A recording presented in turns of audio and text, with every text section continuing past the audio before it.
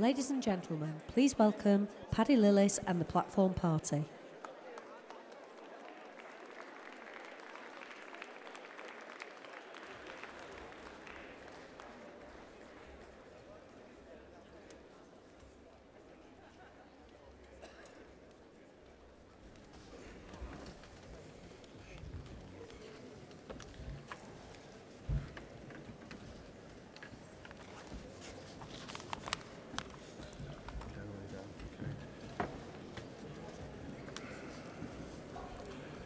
Good morning, Conference, and welcome to this session. Colleagues, we will start by receiving the report of the Conference Arrangements Committee. So please welcome the Chair of the Committee, Harry Donaldson.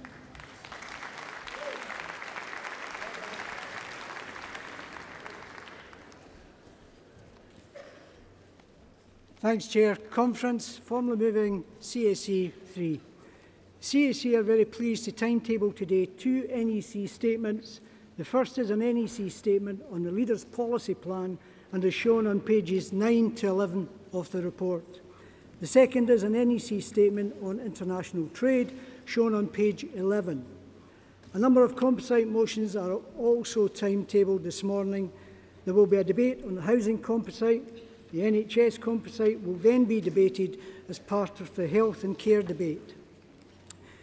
We will then hear speeches from the Shadow Leader of the House, Paul Flynn, TUC President Liz Snape, Cooperative Party Speaker Gareth Thomas, and Mayor of London Sadiq Khan.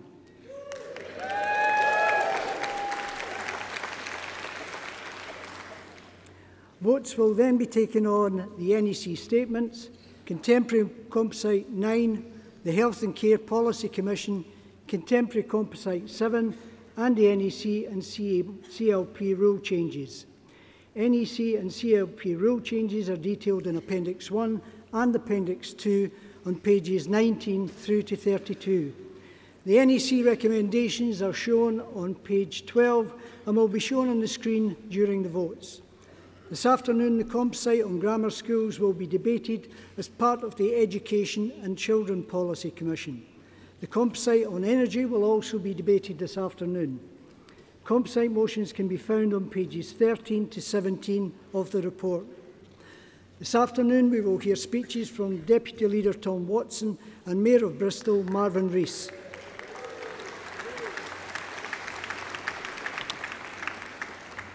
Conference will adjourn at 4 p.m. for policy seminars, the details of which can be found on page 8 of the report.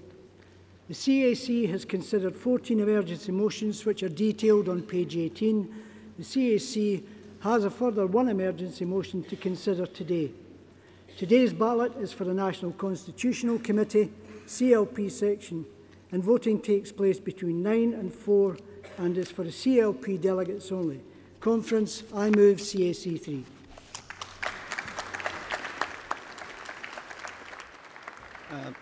Thank you, Harry. Does anyone wish to ask any questions or make any points on the Conference's Arrangements Committee report?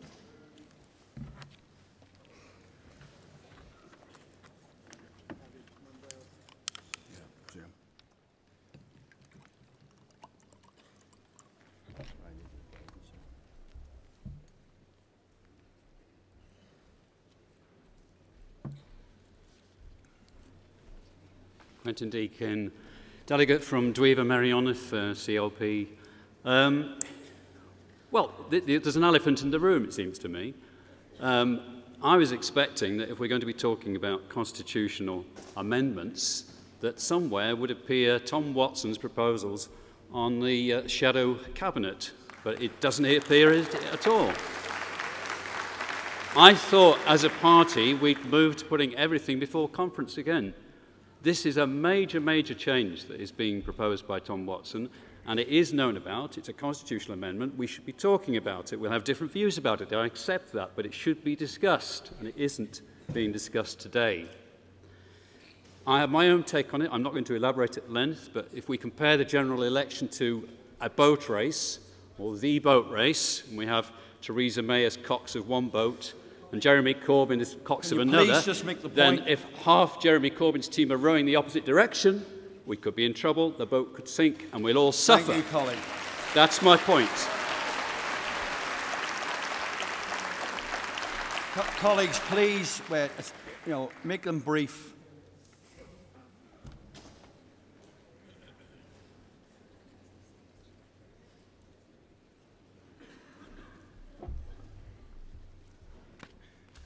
Mosbel Reynolds, Newbury CLP. Just for clarification, Chair, is it the case that if delegates wish to vote against one of the NEC's constitutional amendments, then we need to vote against all of them? I ask for this clarification because I don't want to be forced to throw the baby out with the bathwater.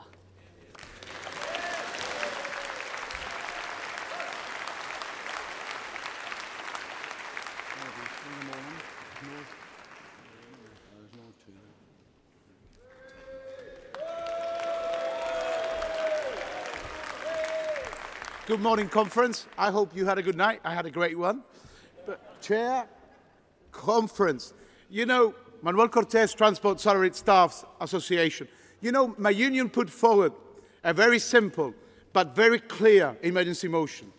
An emergency motion that would have allowed you, the decision makers, to consider each and every constitutional amendment on its merits, rather than have them all put together.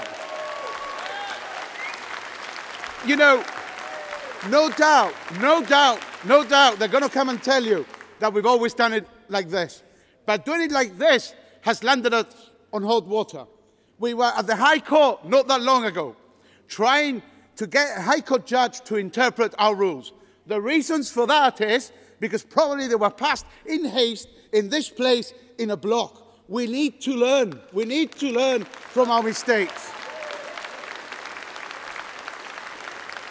And that's why, with a heavy heart, because I don't want to disrupt Conference, everybody's enjoying this week. I think the Labour Party is coming back together behind our leader, and that is great news. But with a heavy heart, I am moving a reference back, and it should be on a card vote.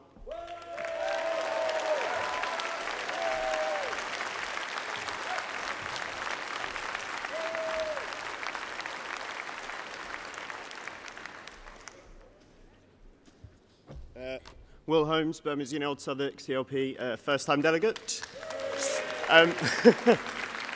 Conference, as a first-time delegate, I'm dismayed by the amount of time we're going to spend talking about procedure. I'd quite like to spend the time debating the policies of the day that are going to make a difference for the people in this country, and not talk about internal policy. Thank you.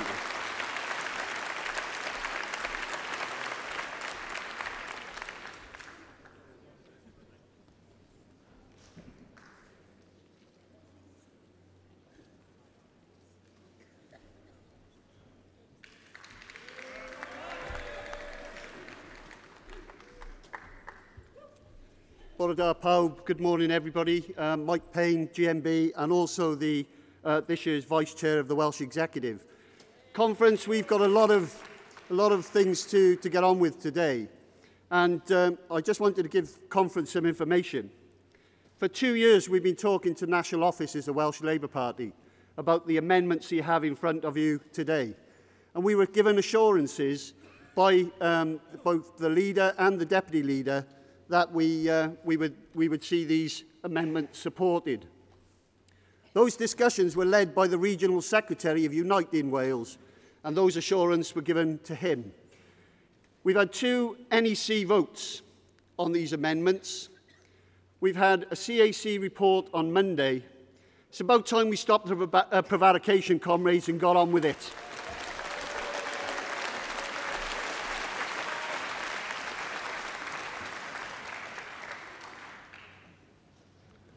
Colleagues, can I ask those who are coming up to speak to be brief and to the point? There's quite a few wanting to come in.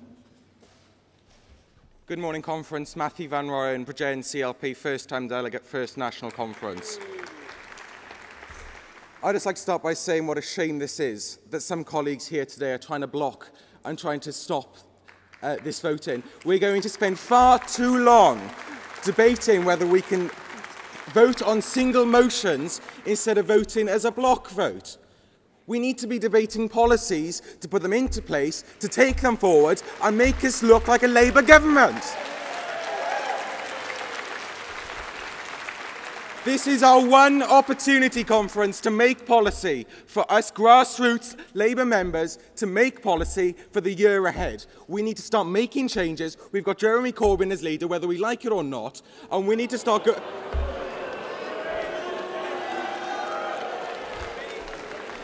We need to go forward, Conference. We need to make some policies and stop debating endless rule changes, which are completely pointless. We need to make policy and go forward for the year ahead. I support this motion.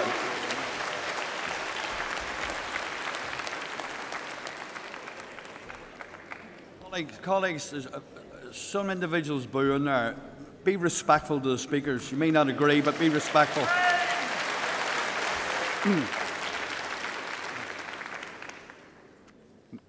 Martin Phillips, New Forest West. I'd like a number of other speakers. I'm a bit confused by this. I thought that conference's decisions were sovereign. We voted on this. The NEC have voted on this. Why the hell are we wasting time going over this again and again and again just because some people don't like the result?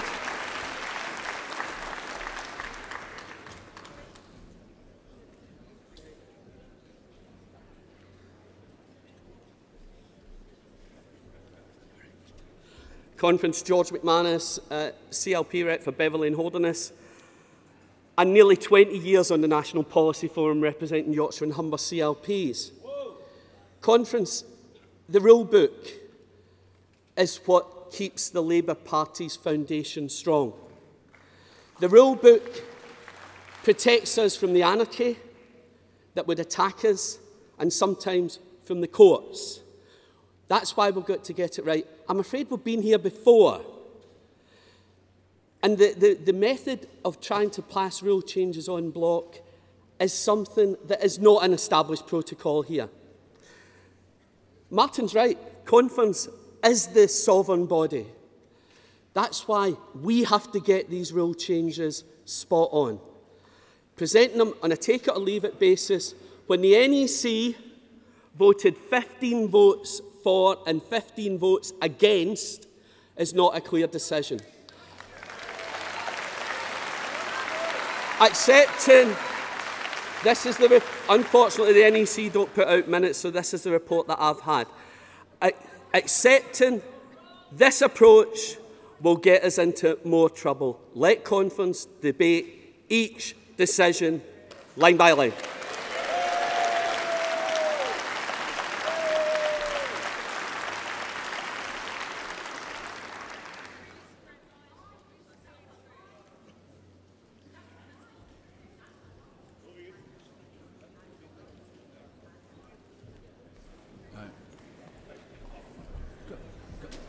Colleague, before you start, look, there's quite a number getting up to speak, and I don't want to stifle any debate.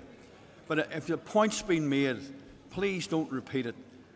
You're biting into conference time. Delegate. Good morning, Conference. I'm Christabel from Hammersmith. I'm a first-time delegate and a first-time speaker. And I will be brief. I've been so disappointed that every morning of the conference so far we've been presented with this motion to reference back, which, if it were passed, were to throw the entire business of this conference into chaos. We have the eyes of the country on us here, and a country that is desperately looking for solutions to its many, many problems. And it seems it makes Labour look pretty self-indulgent and, quite frankly, dysfunctional if all we're doing is having a debate about even whether we have a debate.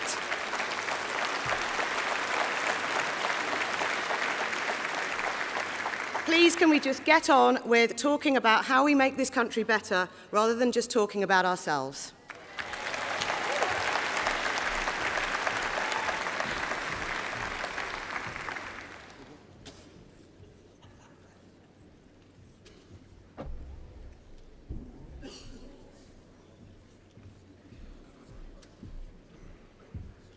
Thank you, Chair. Conference. Steve Richardson from ASLEF, first-time delegate and first-time speaker. The proposed NEC rule changes are too important and far too dissimilar to be treated as a single item. It's absurd. It's absurd that they have been presented to us as a take it or leave it package, given that the proposals range so much. At this time more than ever, we need to remove the top-down democracy and avoid more damaging publicity. Do we really need to end up in court again, given that the rule changes are not that clear?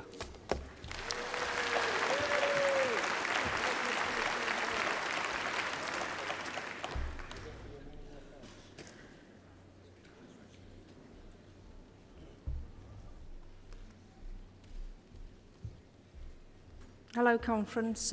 Kate Lewis from Salford Eccles CLP, first-time delegate and first-time speaker. We should not have to vote for the rule changes as a whole package.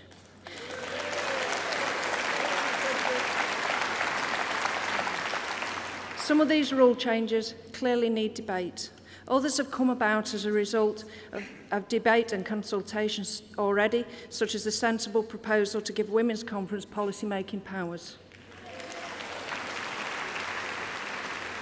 It is unfair to put delegates here in an untenable position of being fully supportive of some changes but desirous of debate for others, while being given no option but to vote for the changes together in their entirety. The only way to solve this conundrum is to have a special conference to discuss the changes, so any resulting changes would be the result of fair and democratic process, respecting the voices and views of those in our party. As a new delegate, I had hoped my first time standing here in front of my comrades would be to say something positive about a way we might improve policy. I am disappointed that my first appearance is to make representation in favour of democracy, which I would expect to be a given. Thank you.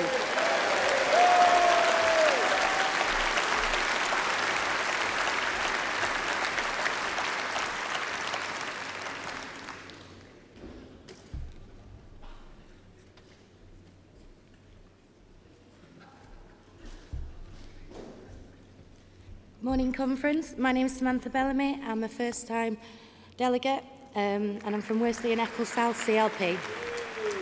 As a party member and a delegate, I feel disenfranchised by my conference grouping together all the rule changes. We're a democratic party and I personally feel that you're taking away from us as members by not letting us vote for the changes individually. Thank you.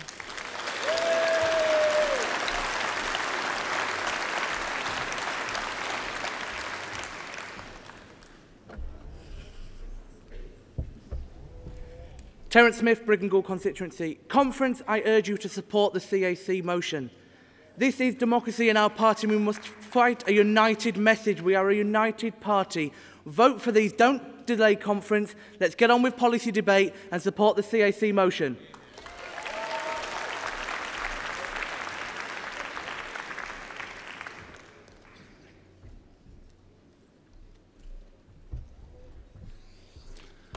Hello, Conference. My name's Lee Drennan. I'm a first-time delegate, first-time speaker, also chair of North West Young Labour and North West representative on the Young Labour National Committee. Conference, putting through rule changes it's very important to us. We shouldn't have to take the bad with the good. We should support the Transport and Salaried Staff Association motion to go forward. Devolution is a good thing. I'm from the North West. We have our own history, our own dialect. We're our own people as well. But I shouldn't have to support what is essentially a stitch-up of the NEC to get this. What we need. Conference. If the NEC, it disenfranchises BAME members in Wales and Scotland because we're just going to have the leader appoint themselves to it. We should have members representing, all members should be able to put themselves forward to represent their nation. It's common sense. Conference, I move that we put this to a card vote. Let's put it to bed. It's clearly a contentious issue. We've just had a damaging leadership election. Let's put it to bed and put it to a card vote and seal the deal. Thank you very much, Conference.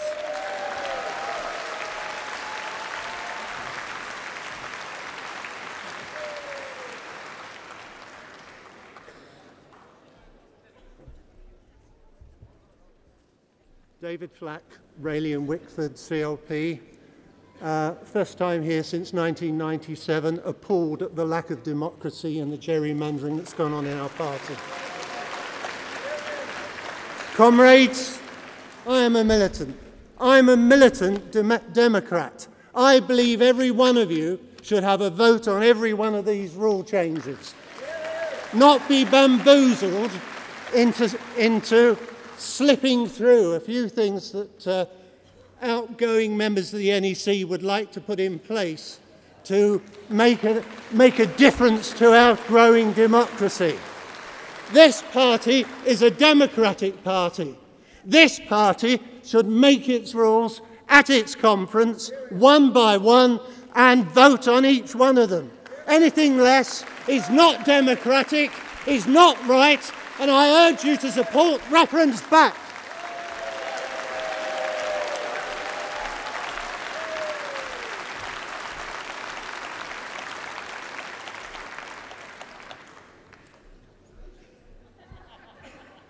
Martin Tolman, Meriden, CLP. The question I think we all need to ask ourselves is, do we want to unite this party? Yes. How do we do that? When people walk out from this room this morning, they need to feel confident that they've been able to debate and express their views on a range of different issues and that we come to a democratic decision on each of those. I said yesterday very briefly, I think it applies to policy as well. Rules and policy go hand in hand, and what this party can no longer afford to have is a take it or leave it approach where people don't feel they've been able to be properly listened to. I certainly support this reference back.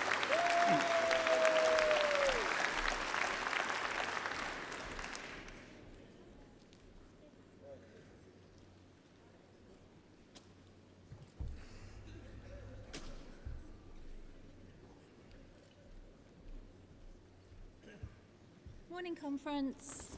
Jennifer James, Garston, first-time delegates, first-time speaker. Thank you. I support the reference back and the card vote for one simple reason, and that is, yesterday we voted with a show of hands. The chair thought that the motion was carried. Some of us thought it was 50-50, maybe the other way. But we have speeches, we have awards, we pat ourselves on the back, and that's all marvellous. But if there's one thing that is worth taking time over, it is democracy. Have a card vote.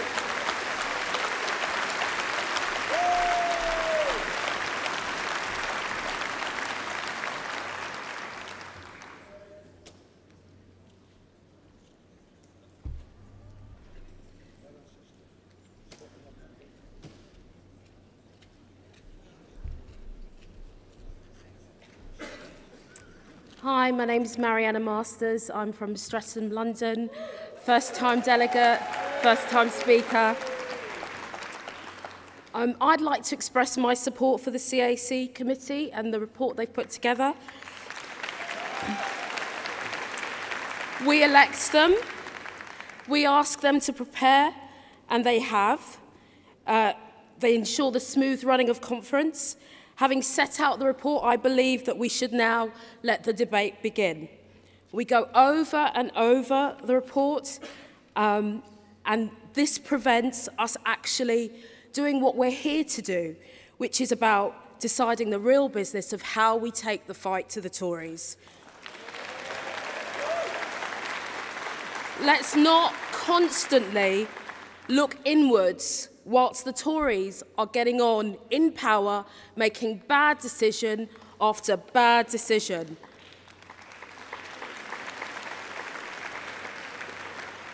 Yes, we've had a summer of infighting, but the public are now looking. They're watching us. They're watching to see if we're serious. They're watching to see if we can come together. Most importantly, they're watching to see if we care about the issues as much as our issues. Let's show the country that we are united, we're professional, and yes, we've had our agreements, but let's go forward and show that more unites us than divides us.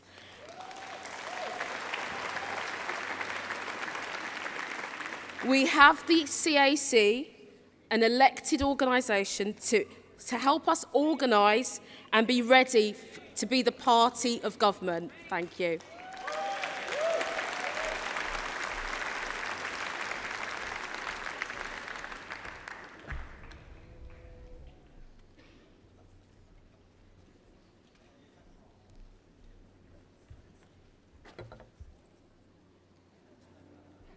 Steve Walker, Garston and Halewood, also first-time delegate.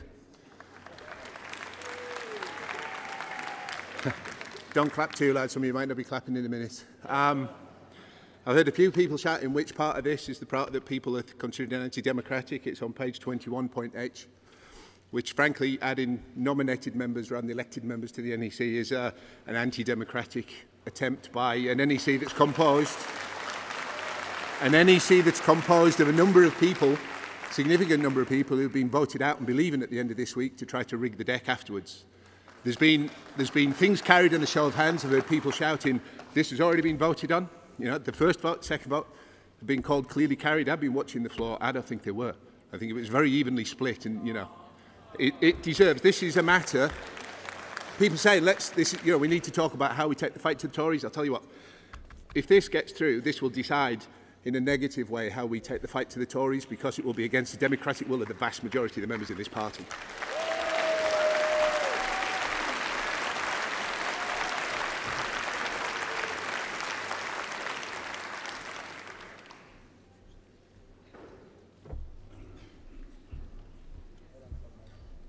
Councillor Matthew Brown, Chair of Cleethorpes CLP.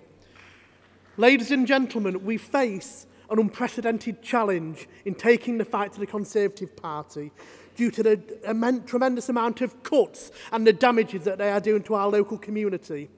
By taking time up, going by this line by line, is damaging our ability to put forward policies that are progressive to our community. We elect members to the NEC, to the CLC, to represent all our views. We have a duty to support them, because if we undermine them, that is anti-democratic. So I will be supporting recommendations as laid out.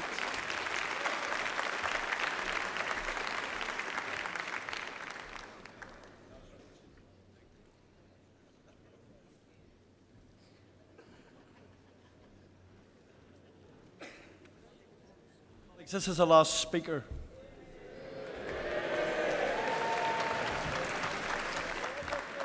Applause before I've even said a word. I will be brief, I promise you. You know, every morning I've sat here and we've gone through internal constitutional debates that are about, internal politics, not about our view of the world.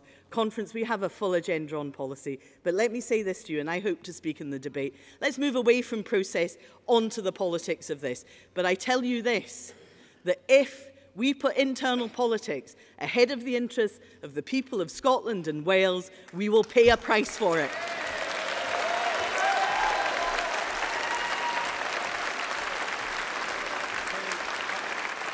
Conference, can I now ask Harry Donaldson to reply to the points that's been raised? Harry, good luck.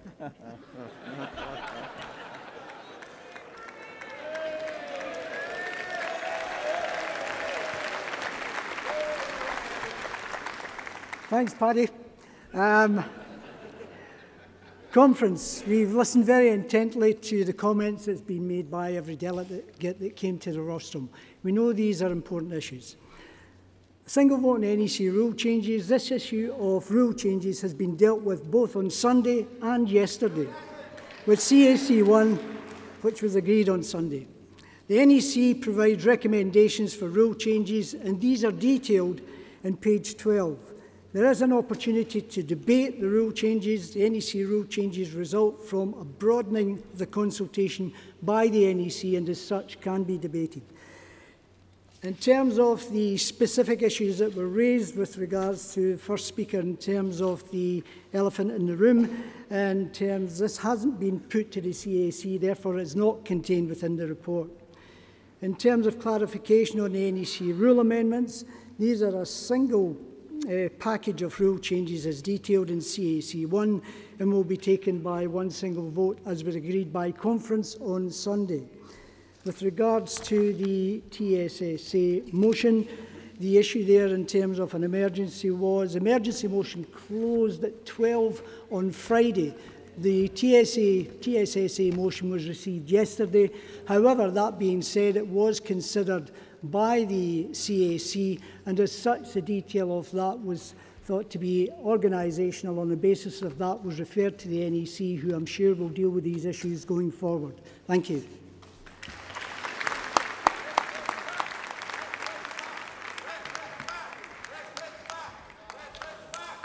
Yeah, please, colleagues. We're trying to get through the conference business in a respectful way. People's got difference of opinions, that's fine, but that's not disrupt the conference.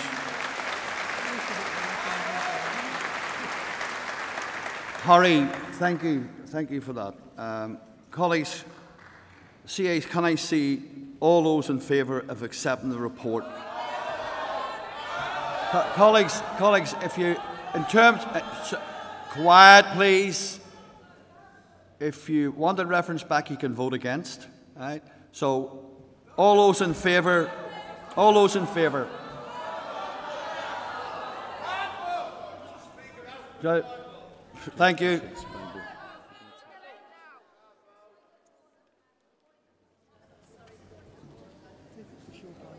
Right, Christine. Several people said, including the mover, that they wanted a card vote on the reference back. Right. Christine, just... Card votes, then there will be a card vote, and I move that we immediately move to the card vote now.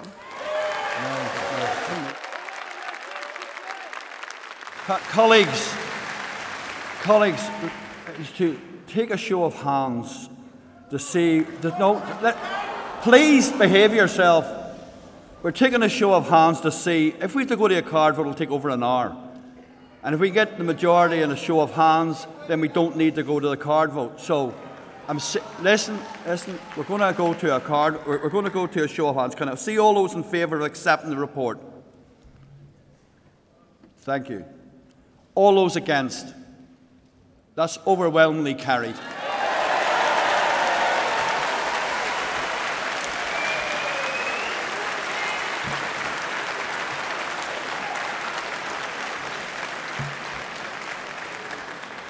Conference, there are two statements by the National Executive Committee which are contained in CAC.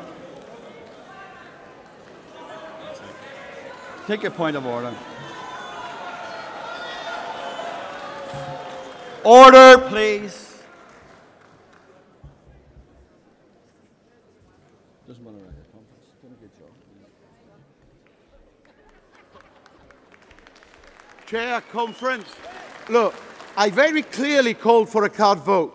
The rules of our party says that when you move a reference back and you call for a card vote will be taken. That's what the rules say.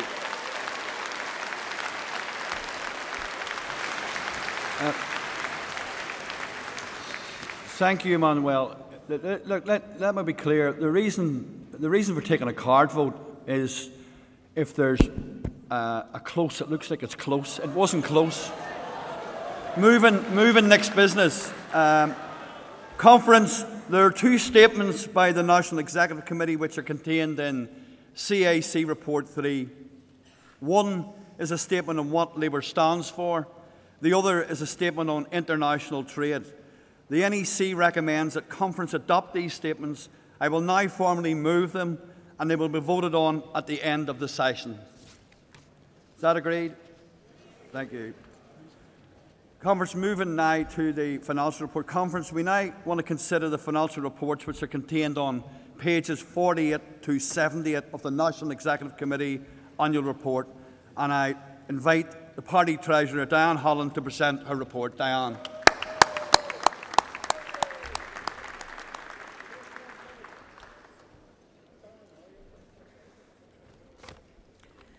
Good morning, Conference. I'm very pleased to present this year's Treasurer's report.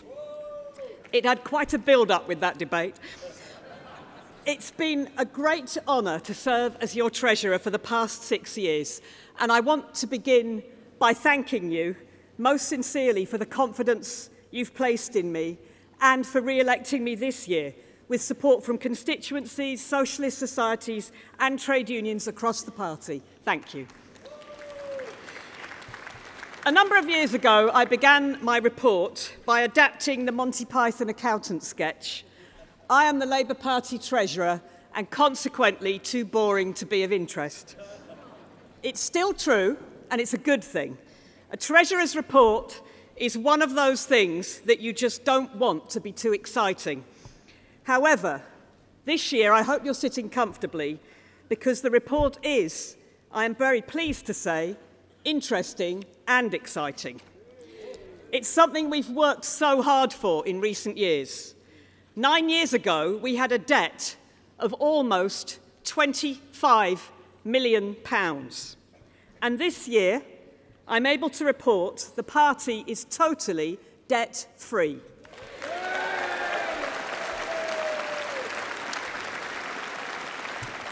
Now, our task is hard. It's to continue rebuilding the finances of our party. And this year, I'm sure you'll be pleased to know that we've achieved a surplus of £5 million.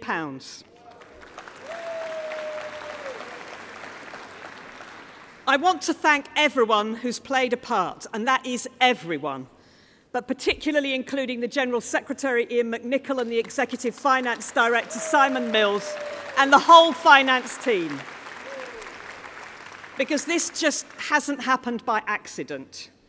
The finance strategy agreed by the NEC, approved by conference, stuck to rigidly by the business board, implemented throughout the party over the last 9 years, has worked. Every year, we've repaid part of the legacy debt, we've funded running the party, and we've reassured anyone who donated to campaign funds that it would be used for just that, campaigning. There has been no expenditure until the funds are there. Sounds obvious, but you can't take it for granted. And no expenditure until it's been assessed to assure it meets our priorities. Maximising our income, managing our costs, delivering our priorities. We have stuck to that finance strategy, including during the 2015 general election. So now we're debt-free, what will change? The answer is one word: nothing. Everything we do will continue to be measured against those key tests we have learned from our history. So to continue the Monty Python theme, as a person, I always look on the bright side of life. But as your party treasurer, I have to plan for the worst. And this past year, we were threatened with worse than the worst. The vindictive, anti-union, anti-Labour Party, anti-democracy, anti-civil rights trade union bill, a shameful piece of Tory legislation which included clauses directly attacking the very existence of the Labour Party's finances, for good. Also backed up by a threatened huge cut to the money which supports opposition parties in Parliament, the so-called short money. However, we saw off some of the worst excesses of these attacks thanks to wonderful campaigning. We did what we do best. All parts of our party uniting together with the trade union movement and with a huge alliance of organisations and individuals. But let me single out for particular praise in Parliament and in the House of Lords.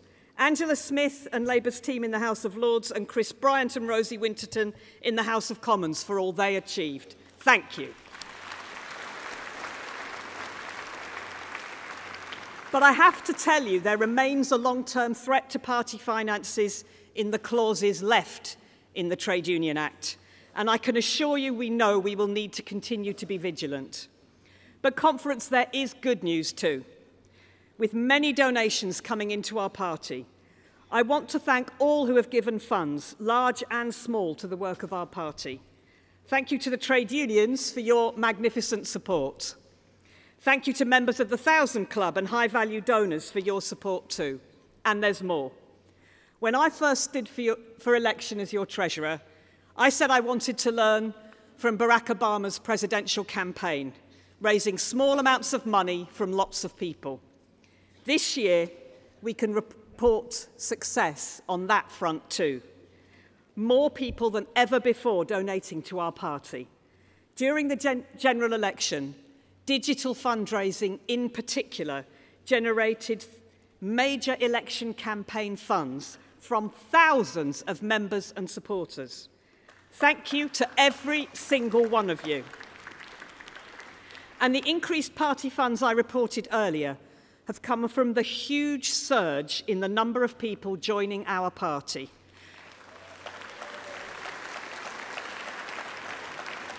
Following last year's general election result, more following the election of Jeremy Corbyn as party leader, and there's continued growth too.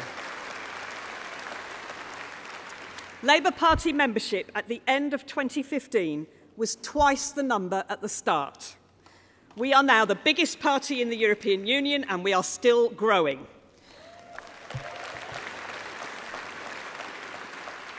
That is why we are cautiously beginning to be able to spend on investment and building a stronger party. Digital communication is vital to our future, so we're investing, as you've heard earlier, in digital developments to engage more with our growing membership. We will be offering bursaries to support black and ethnic minority, working class and disabled candidates. And in honour of Jo Cox MP, whose life was so tragically cut short, we are setting up the Jo Cox MP Memorial Fund for Women in Leadership.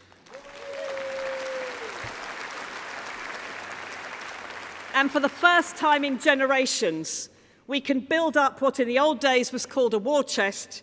Today, let's call it a Labour campaign trust fund for the general election. Conference, the finances of our party are secure and growing. So is our membership. But we don't just want to raise money for its own sake. We do it to build membership, to run campaigns, to win power in elections, so that we can change people's lives for the better. And the truth is, we can't do any of these things without the resources to back it up. So I want to assure you, I will continue as your treasurer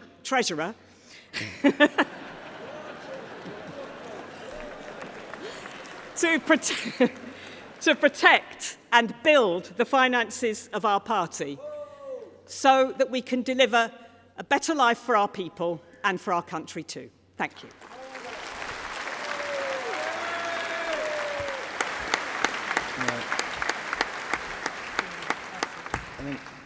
Diana, a huge thank you to you, Ian, Simon and the whole team for what is a fantastic position that the party currently finds itself in.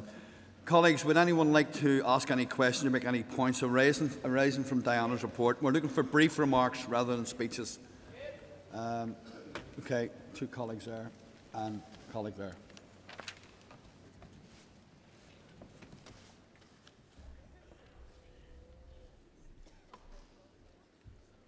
Thank you, Chair. Point of order, conference. In the CAC report on page 7, it says, in addition to the above ballots, votes at conference are taken as a show of hands unless a card vote is requested by delegates or at the decision of the Chair. Chair, we should have had a card vote, and I move we go to a card vote still.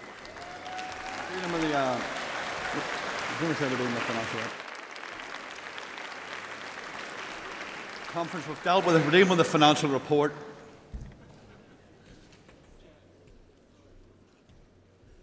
Oh, morning, conference. Important bit out of the way first. I've got to wave to my grandchildren and great-grandchildren. So I'm trying to get them involved in politics while they're on the way to nursery. Conference, unfortunately, I'm nowhere near a first-time delegate to conference, and not even a first-time speaker. I say that because over the years, many a time I've come into this hall to hear the Treasurer's report. Many a time. It's actually quite pleasing because there's more in the hall today than probably the last 10 years put together.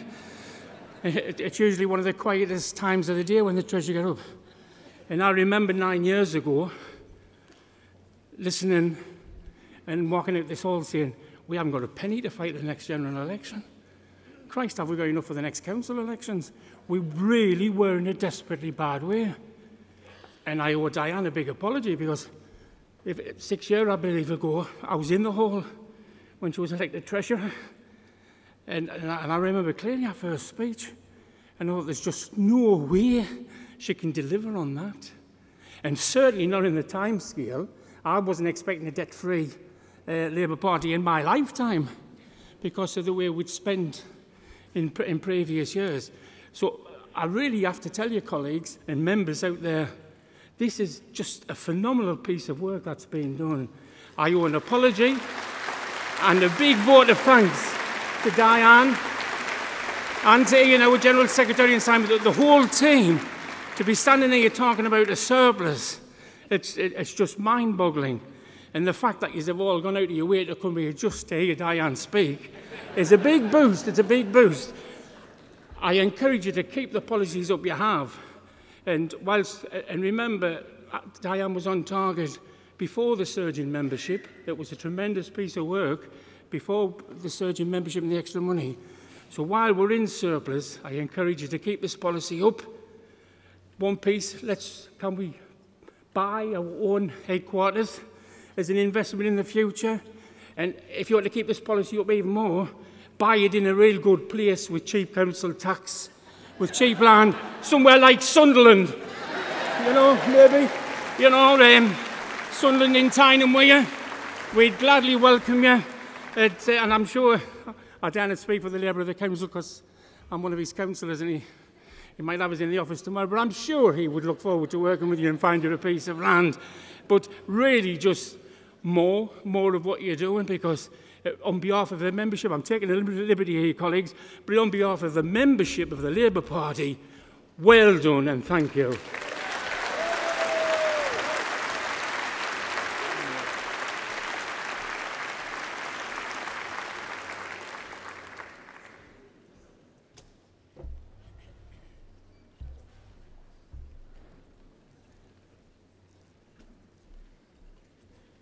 Conference, George McManus, Beverley and Holderness, and Rule Book Nerd. I really just want to give the Chair some information. And please bear with us just for 30 seconds. Clause 3 of our rule book, agreed over the last 100 years, outlines procedural rules for party conference. Part 3, Clause A, makes it clear. Voting at party conference and resolutions, reports, amendments, proposals and references back shall be by show of hands or, when the conditions laid down by the CAC require it, by card. And therefore, we should have a card vote.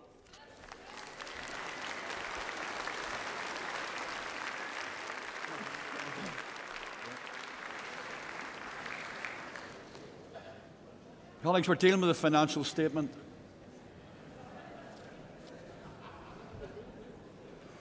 You nearly fell there. Steve Beckett, Crewe Nantwich CLP, 40 years membership but first-time delegate. I am speaking on finance and I'm asking a question, congratulating Diana and the team on a £5 million surplus. My question is, and I don't expect it to be answered now, but as a request for this to be sent to all CLPs and affiliated organisations through a newsletter, my question is, how much of that £5 million surplus has been donated by those people joining as registered supporters? And can we have the information of those registered supporters that were either suspended or that got lost.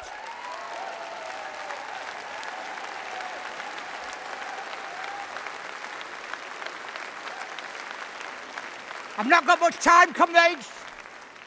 All got lost in the electoral roll. Can we have that information about how much and how many those were? Thank you. Fine up, one more speaker.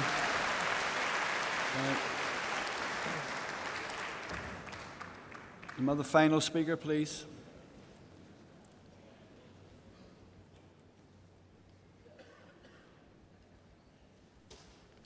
What? Where's she come from? What? No, I didn't.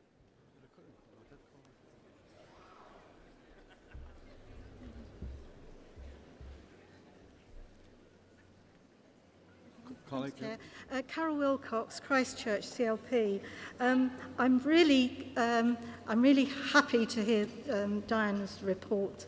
It's very encouraging, but I do worry how much we're going to be paying out in court fees, because there is so much discontent of people being disenfranchised and being taken, you know, their money being taken. That's the problem. I think we're going to be involved in a lot of legislation.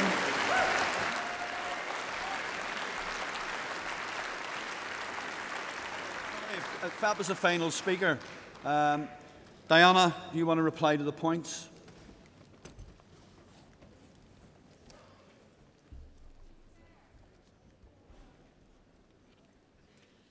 Thanks very much for the support. It's really much appreciated, and some very positive comments. I think just on the first contribution, one small point that Simon mentioned to me is, you may not be aware, but currently the finance team is in fact based in Newcastle, and they may not want to move to Sunderland.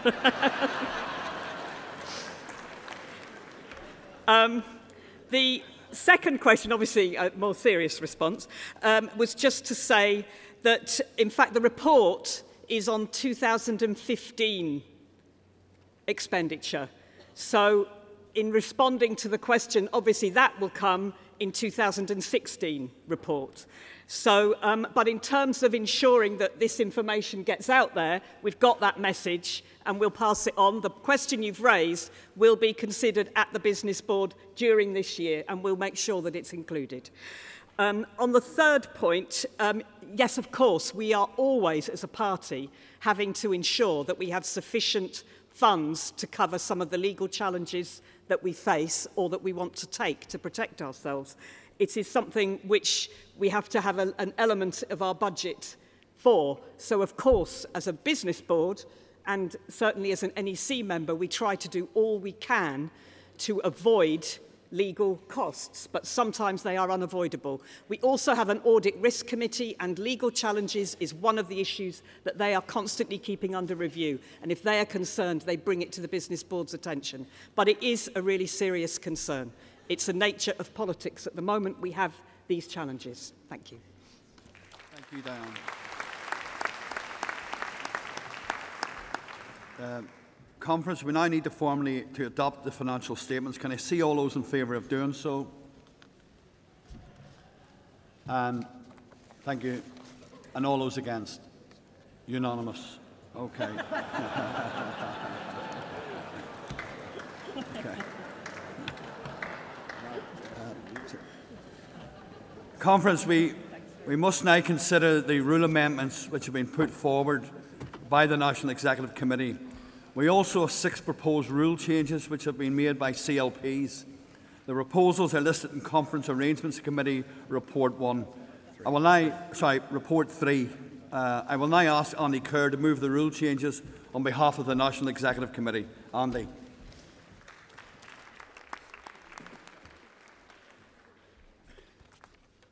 Chair, Conference, Andy Kerr on behalf of the National Executive Committee to move the rule changes. Conference, there are a number of rule changes that have been proposed by CLPs and the NEC, which will be subject to card votes later today. Thought that might get a laugh. All of the proposed amendments are detailed in the CAC Report 3 and are ordered according to their position in the card votes. I thought they were going to be displayed beside me, but obviously they're not. So I'll go through them. Are they there? Oh, they are, good. Just follow that, you'll do okay. Card vote 1 is proposed by the NEC, and it is recommended that you vote for these changes. But let me just put the record straight on the basis of some of the comments earlier. These package of changes were a result of party reform discussions and consultations that have taken place throughout this year with a number of people, wide-ranging discussions. So they haven't and weren't just drawn up by the NEC. They were a result of discussions and consultations that's taken place. And let me just put the record straight. At the NEC meeting a week past on Tuesday, all apart of one of these the package of rule changes were carried unanimously. All apart from one. And the one where there was controversy was the one where it affected the make-up of the NEC. And obviously there was some discussion, as you would expect there to be on that. But they are a package. And this card vote is a package of amendments brought forward by the NEC, including a national annual women's conference with a formal role in the policy-making process. New support for councillors and policing crime commissioners and greater accountability for our new Metro mayors. We will also give rights, more rights and greater responsibility to Scotland and Wales, strengthening our party by strengthening the bonds between us. Conference, as a party and as a country, we are truly better together. Over the last year, the NEC has been consulting on these changes to reflect the concerns of our local communities and to ensure that our party is totally focused on taking the fight to the Tories, the SNP and all of our opponents. Our councillors and local government representatives are the backbone of Labour and administration across the country, and we thank them all for their hard work. So, Conference, we will increase support for our councillors and do more to ensure that MPs, councillors, police and crime commissioners and mayors reflect the diversity and the communities they represent. But, colleagues, it is clear we need to do more to increase diversity in local government, including increasing the number of working class and underrepresented people, selecting more female candidates and promoting women in leadership roles across local government. Conference, we need to do much more to encourage more women, BAME, working class, LGBT and disabled people to stand for elected office. There are some areas of the reform work which require further thought and reflection, and there are many more issues to consider in the coming months. But there are so many important areas where there is consensus, and we must take action now. NEC will discuss in the next few weeks, further discuss these issues in the next few weeks, and I'm not going to preempt the outcome of those discussions. But one thing I will say to you now, if, as a result of those discussions, there is a need for a special conference, we will have a special conference. In the spirit of unity, and I really mean this, brothers and sisters, in the spirit of unity, I ask you, please support this package of rule changes.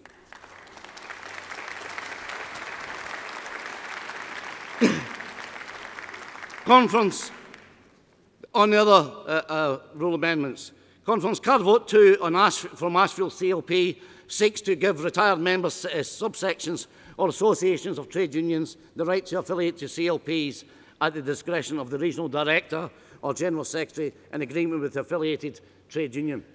The NEC supports this amendment and recommends Conference overwhelmingly carries this rule change and votes for it. Card votes 3 to 7 have been submitted by CLPs, and the NEC asks that those CLPs to remit those rule changes, and if those CLPs decide not to remit the rule changes, these will be card votes 3 to 7. The recommendation of the NEC would be to vote against these amendments. Card vote 3 concerns the priorities ballot. In 2015 and in this year, using the existing system for the priorities ballot, the CAC have tabled 8 subjects for debate, 4 each from the CLPs and from affiliates. No overlap between topics. The CAC intends to continue this practice for future conferences. This proposal is therefore unnecessary and difficult to implement, as it requires 2 ballots on the first day of conference and limits choice available to CLP delegates.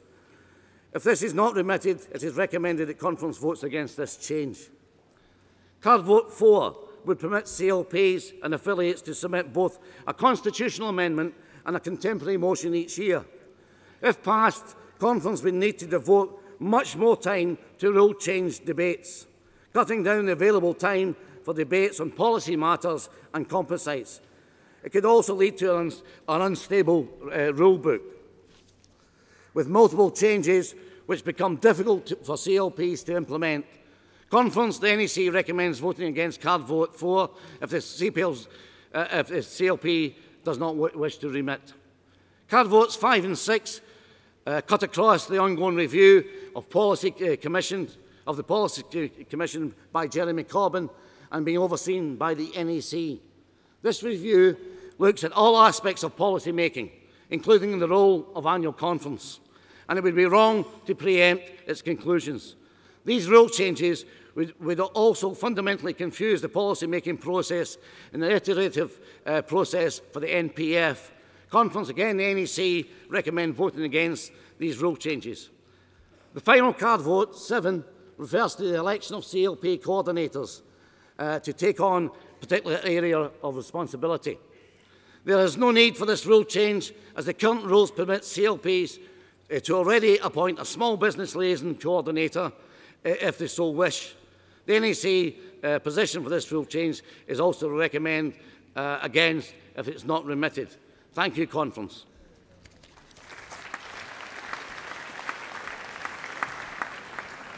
Thank you, Andy. We now have a number of rule changes which have been proposed by CLPs. The procedures will be that each will be moved by a delegate of the CLP concerned who has 5 minutes to speak. I will then ask for it to be seconded. If no delegates of the CLP move the rule change, then it falls. The first rule change is on the Trade Union Retired Members Branch affiliation and is to be moved by Ashfield.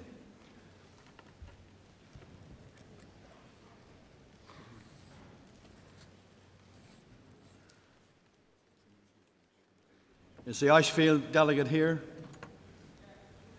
Coming, okay.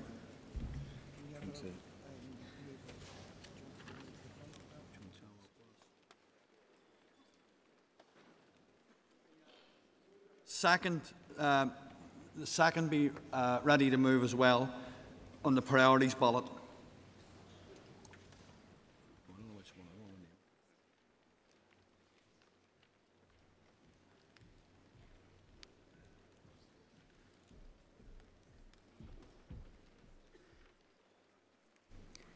Melanie Darrington, Ashfield CLP. Not that long ago, 500,000 men worked in the coal mines. Most of the men in my family were miners, as was most of the men on my street in Mansfield. And as a child, I'd look out of my window and just look at Clipston Colliery opposite, and that pit defined my community. And on my street, we didn't have a lot, but we had each other and we had our pride. But something happened, Conference, and that something was Maggie. The pits were closed down, communities broken, but we still had our pride. And we knew, as we still know, that Nottinghamshire miners were never the enemy within. But it wasn't really Maggie. We know it doesn't matter who the Tory leader is. Be it Maggie, Cameron, or Theresa May, the Tories are always bad news for me, bad news for you, and bad news for our communities. And we must make sure we don't let our voters forget this. We need a Labour government at that next general election.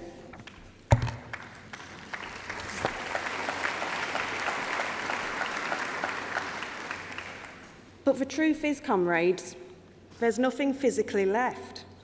There's no mines left. There's no evidence that pits once stood where country parks and fancy apartments now stand. Our history is being eroded. Children can't empathise with our past. It's almost like the heavy industries have been written out of history. But the ex-miners of Ashfield want to keep these memories alive. Many have joined retired sections or associations to continue being part of a movement that cares about its fellow man. And these retired association members do not want to lose their ties with the Labour Party. They want to be actively involved as affiliated branches. They've worked tirelessly in Ashfield, knocking on doors and delivering their newsletters to former mining communities. And these ex-miners have a story to tell, and through them, affiliated to the Labour Party in their own right, their history, our history, and the Labour Party's history will live on. Conference, I urge you to support this rule change. Well, is that formally seconded? Formally seconded. Can move to the next rule change is on the priorities ballot and it's been moved by the CLP.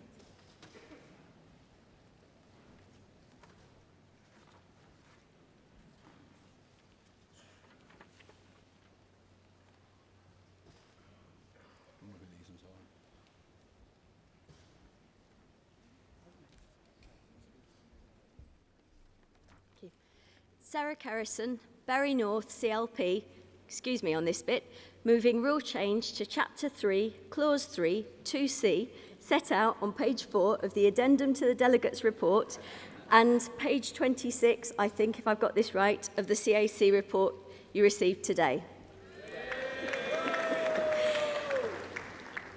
It has been recommended that we remit this. However, it was submitted 18 months ago, and I think we should have a decision on it today.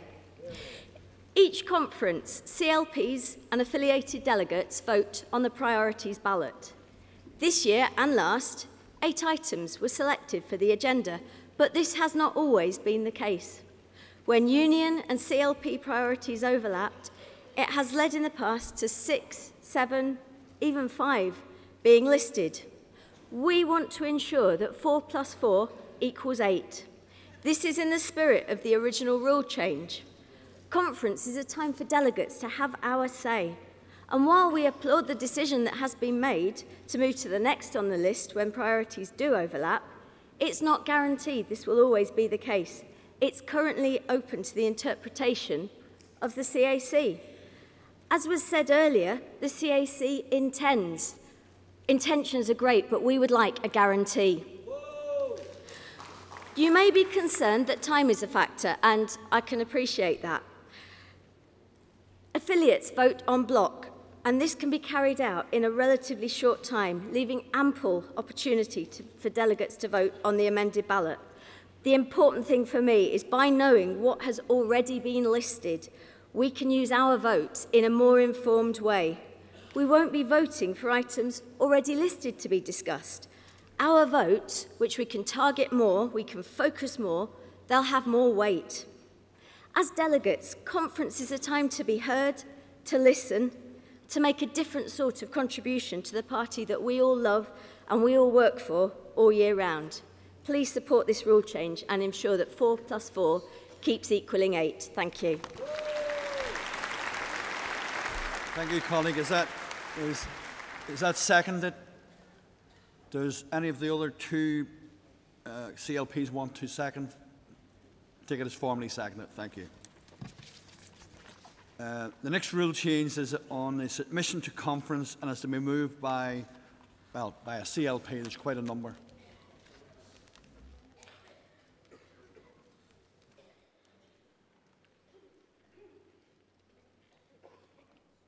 Shall Healy be ready for the 4th?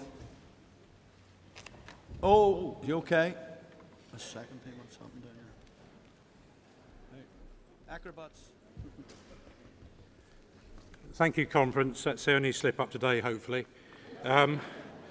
Thank you, Conference. Harry Clark, Mid-Norfolk CLP, and a proud G&B member and Unison member. Conference, I've been a member of our party for over 40 years, but I haven't been waiting that long to move this motion, despite my haste to move up to the platform. Conference, our rule change would allow CLPs and affiliates to submit both a rule change and a contemporary motion. Why are constituencies, union and socialist societies required to choose whether they want to make proposals to Conference about how our party works or have a say in policy making? I don't think my CLP is unusual in wanting a view on the rule book and support rule changes to improve the democratic process and also take a view, for example, on grammar schools, housing, the NHS, protecting public services, to give a few examples. Why are these counterposed? Conference, it would be, in my view, ridiculous to suggest that this would open the floodgates, because not everyone loves to read the rule book as much as I do. And not even every CLP and affiliate will take advantage of both opportunities. If they do, that's what a priorities ballot is for. We've had a fantastic increase in our membership. Let's not make our reinvigorated CLPs choose how they engage with Conference. Should it be a rule change or contemporary motion? Let's be really radical and allow them to do both. Thank you, Conference. I move.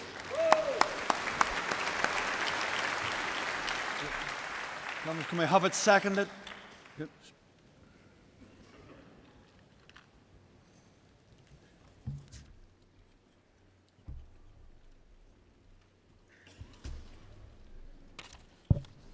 Rachel Garner, Mid-Bedfordshire CLP. Conference, Labour Party membership has doubled in the past year or so. CLPs like mine have been reinvigorated. Our new members want to get out on the doorstep locally, but they also want to put forward their views on policy and make constructive suggestions on how our party could work better. My CLP would have liked to put forward a contemporary motion. I had to explain to our new members and officers that unfortunately we couldn't, because they had already submitted a rule change. They were baffled. Currently, there is an unnecessary and arbitrary restriction on submitting a rule change and a contemporary motion.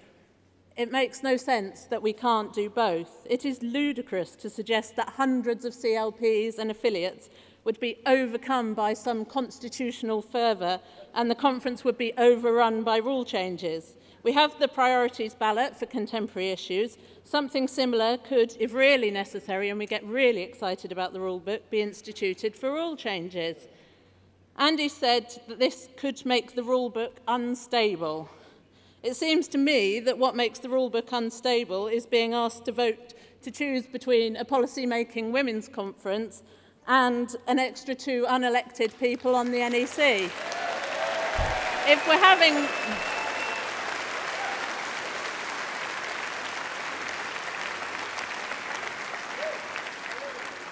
I don't think that having a few more rule changes from constituencies is going to have quite the same impact. Conference, this is a minor change that would make a great difference and allow CLPs, affiliates, trade unions, socialist societies to have a little bit more say in Conference. Please support democracy, support more say for members and affiliates, and vote for card vote 4. Thank you. Okay. Conference, the next rule changes on the rights to refer back part of the policy document and is moved by Sheffield Healy CLP. And can we ask Wimbledon CLP to be ready for the next?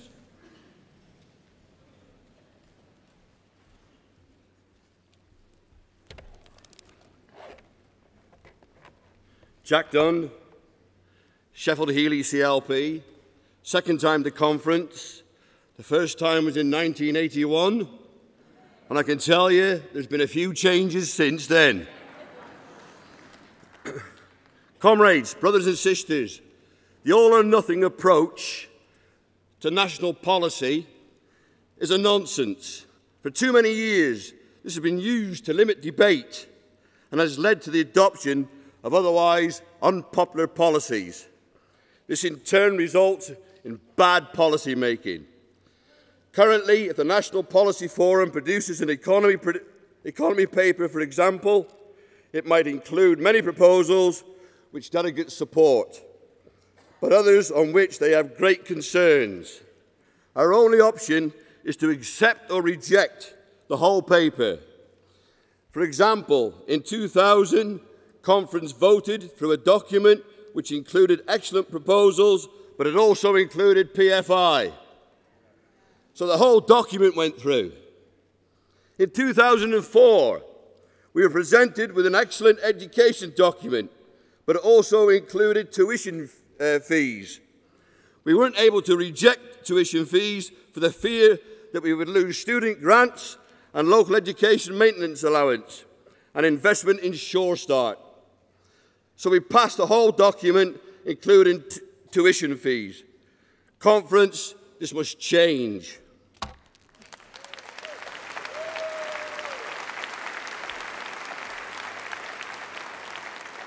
We wouldn't accept this in our Labour Party branches, or in our CLPs, or in our union branches, or any other organisation that we're involved with. So why accept it at national policy level? For too long, the debate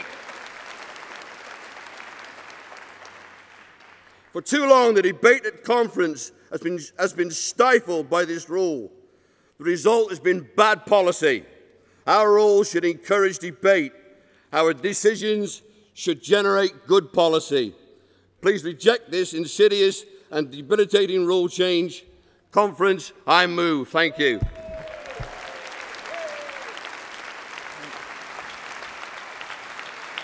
Conference cannot be formally seconded. Formally. Okay, thank you. The next rule change is on submissions to conference contemporary motions, and it's to be moved by Wimbledon CLP. Wimbledon CLP in the room? No. Okay, we'll move to the next one to give them a chance to turn up. The next rule change is rules on CLPs, additional officer, and it's to be moved by Airwash CLP. Are they in the room?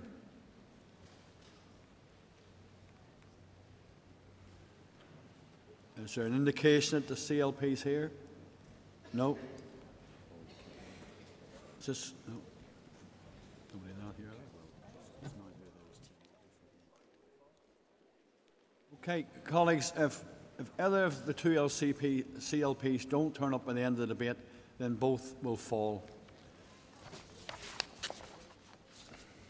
Okay, colleagues, we're going to now move to speakers on these rule changes. So could you indicate those who want to speak? Okay, just give me a time. Take the one with the red, yeah, the red folder. Lady with the white, yeah, shawl, and the lady in the green, yeah. I'll come back around again.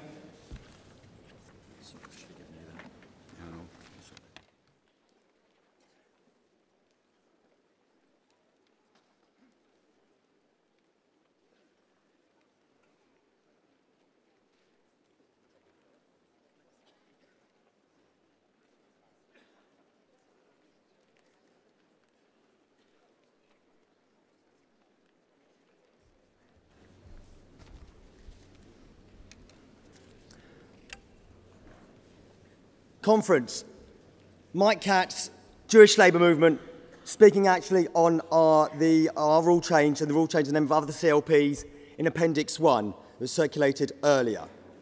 And this is a rule change about rooting out racism and anti-Semitism from our party.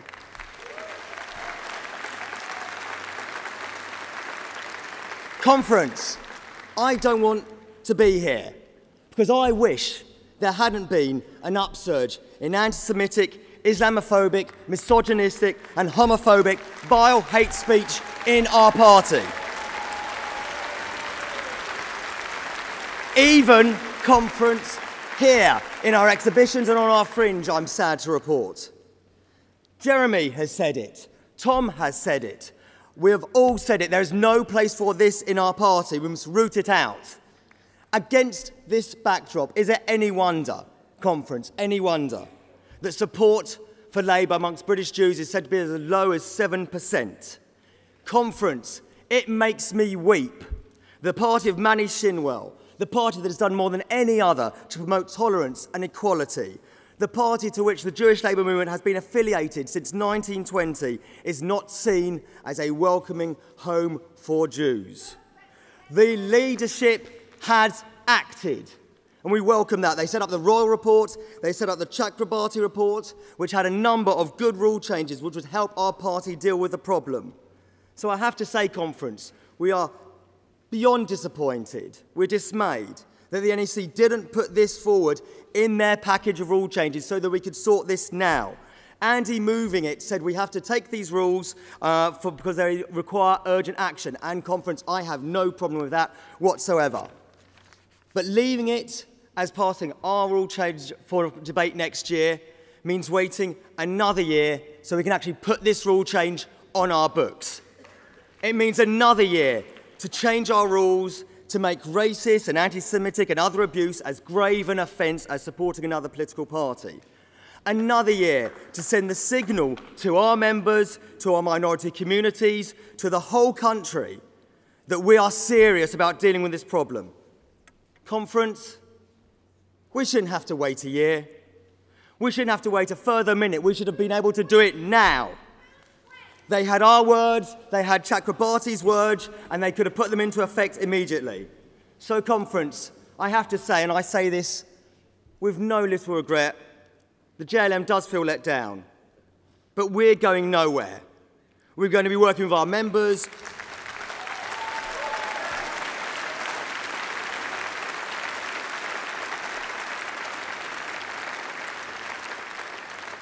We're going to be working with our members, with our affiliated members, with supporters, MPs, councillors, in CLPs, in affiliates, to show that, like every minority community, Jews are welcome in the Labour Party.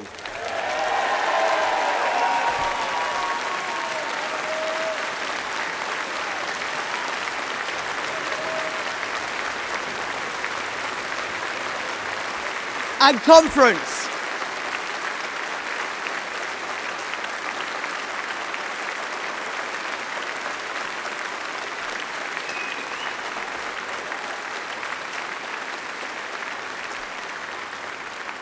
Conference, thank you for that. That means a lot, not to us, but to the whole Jewish community.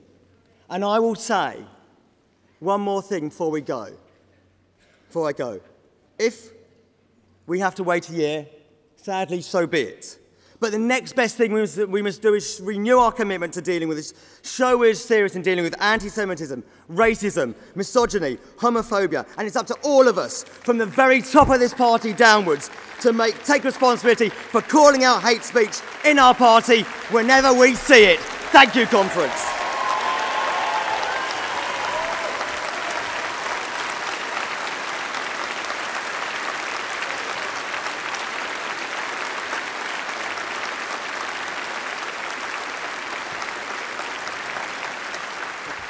Have the next speaker, please.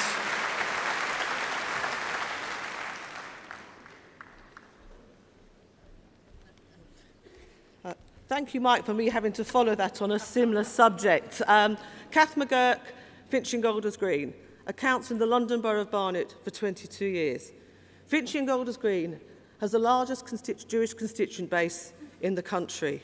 And this is an issue not just for the party, but for the people out there. The review undertaken by Shama Chakrabarti this summer on anti-Semitism in our party, although criticised by some as a whitewash, did highlight that there are still issues that needed to be addressed. There were still concerns expressed within our party. This is not also just about anti-Semitism.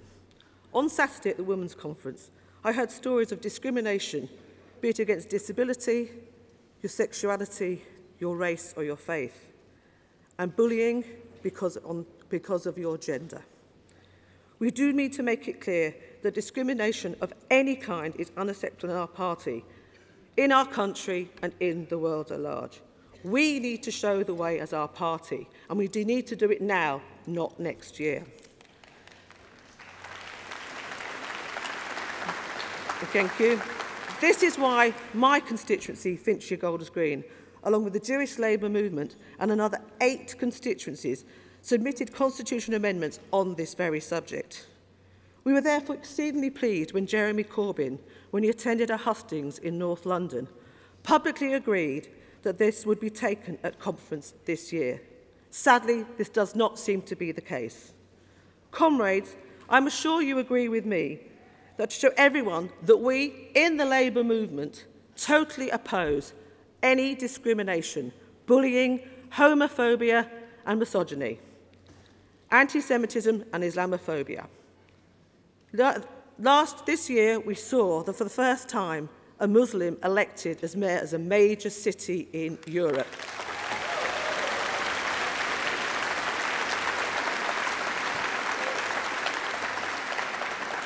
He faced attacks from the Tories and the Tory press, something even me, who's been a member for 34 years and a councillor for 22 years, have never seen the like of. We as a party joined forces and fought that, electing him with a huge mandate, the biggest mandate in Europe. We absolutely must oppose bigotry and discrimination. We need to act without delay. The rhetoric is fine. I urge a rethink now. Actions speak louder than words. We must move now. Thank you, comrades. Conference, before the next speaker, no, come on up, okay. Before the next speaker, I can get 3 more in because we're way behind. Who's that? Try this side of the room this time. Lad there, yeah, the red, yep. Lady there with the pink folder. And the lady there with the red. Sorry, there's 3. Yep, you. Okay, colleague. Okay. Conference, Jackie Bailey, Member of the Scottish Parliament for Dumbarton. Thank you. Here today to take a risk and invite you all to come to Scottish Conference in February, but I do so as a thank you for what I hope you are about to do. Because today you have an opportunity to help us, to bring to an end a decade-long debate over Scotland's place in the Labour Party, an opportunity to close the door on our opponents who make the accusation that Scottish Labour cannot speak for Scotland, an opportunity to help us write a new chapter as we build our party to be an electoral force in the future. You know, it is that important, so please don't squander that opportunity. Because the reforms we're voting on today aren't just technical changes, they are fundamental to the future of the party in Scotland. And you know, whilst Labour was the party of devolution, radically reforming the way the country was run, we didn't match that with devolution in the party itself. And today we need to change that. Because our politics is not the politics of the Westminster bubble. We have been proud as a Labour government to devolve power to Scotland and to Wales in strong parliaments and assemblies, and it's time to do that for the party too. So the proposals before you today haven't just arrived yesterday. They've come about after discussion between Kes and Jeremy, a year-long conversation between the SEC and the NEC, an extensive consultation with members and trade unions too. This is what our members and affiliates want. It's been our aspiration for more than a decade. So let me turn to the point of contention, representation on the NEC. Our UK leader was elected with 61%, I'm getting this wrong. Our UK leader was elected with 61% of the vote. Our Scottish leader was elected with 72% of the vote. Nobody is questioning Jeremy Corbyn's absolute right to be on the NEC. We are a devolved party. The Scottish leader should be there too, as should the Welsh leader.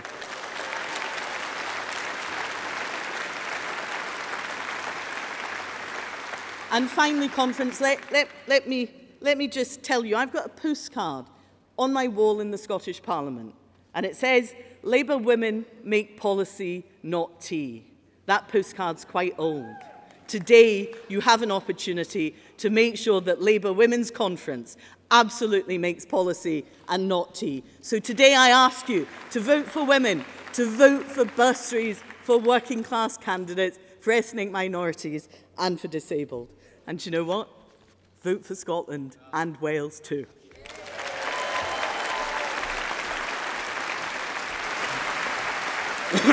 Next delegate.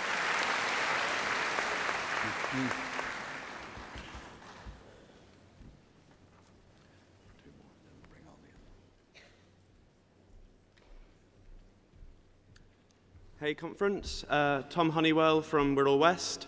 I'm speaking in favour of the NEC's proposed rule changes because Labour voters and the country need a Labour government, and to get a Labour government we need Labour in Scotland and in Wales. And if we don't start showing that we care about Scotland and Wales, we will never win in Scotland again, and we will soon lose Wales. So Conference, I'll keep this short and sweet. If we turn our back on them, they will turn their backs on us forever. Thank you.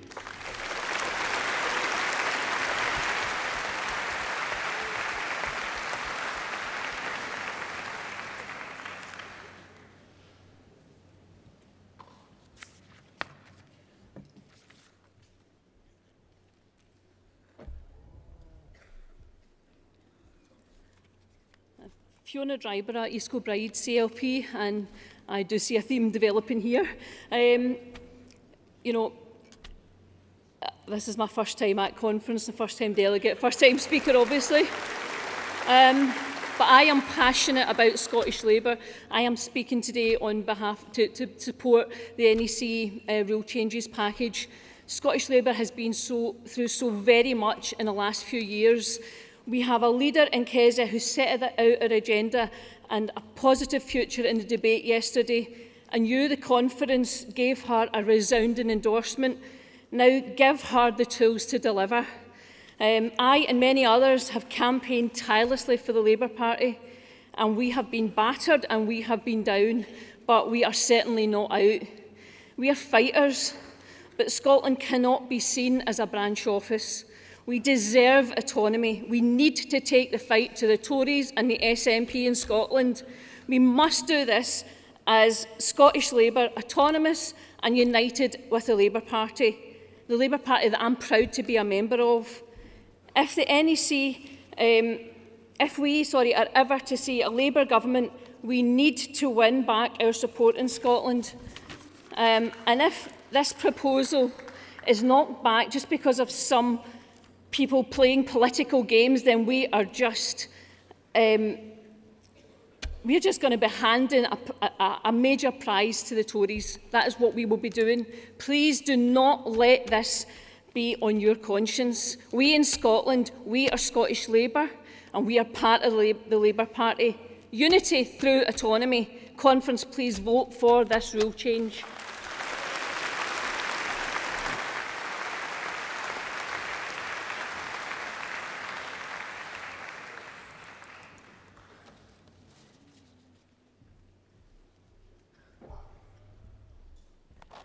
Ciara Hogan, Camberwell and Peckham, first-time delegate and first-time speaker. Conference, I'm going to keep it short. We've spent the summer looking inward and arguing amongst ourselves. The NEC and our hard-working Labour staff have been under huge pressure all summer, including sitting through some challenging and extremely long meetings. Some of their decisions have split the NEC on a knife-edge vote. But there has been an overwhelming majority to put this complete package to conference. In the hall yesterday, I listened to John McDonnell's call to arms. We need to be prepared for a general election as soon as possible. Jeremy's clarion call and the theme of this conference has been to find unity so we can move forward. Let's get started on this journey by voting for this unified package together. Then we can put the division behind us and better spend our time taking the fight to the Tories. Thank you. Conference, that was, can I just come back to the two CLPs that weren't here earlier? Wimbledon and Airwash, are they in the room? Is Wimbledon in the room to move? No. Just shout if it's Wimbledon. No? Okay, that falls. And Airwash, CLP, in the room? That falls. Can I now ask Andy Kerr to reply to the debate? Andy.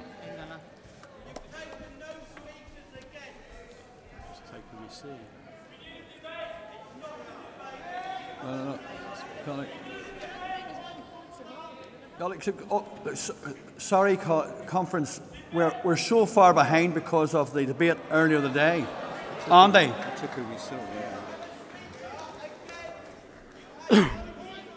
Thank you. We hear you, Andy. Conference. Andy Kerr replying to the debate. I'll just make a few fairly quick points. Let me stand back, Andy, a minute. Have your point of order.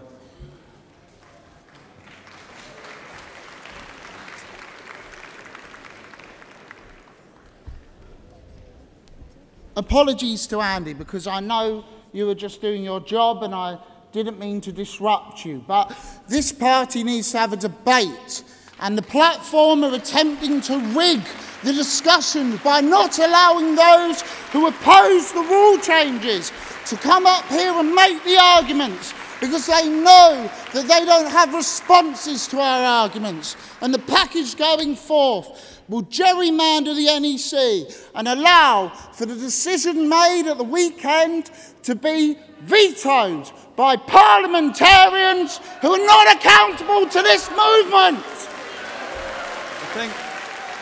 Okay, conference, I think we've just had a speech. So thank you for that, colleague. Andy Kerr. Thanks, Paddy. Just make a few quick remarks, hopefully. Oh, goodness. Colleagues, we are trying to make progress. We have a lot of business, a lot of policy. Housing's the next debate. We're trying to get people in to actually start talking about the main substance of the policies and strategies we're putting forward. Andy.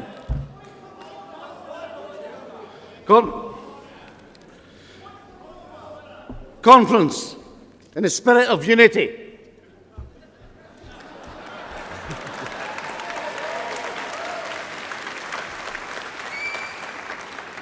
I know people are getting heated in this debate, but please, conference, let's go through.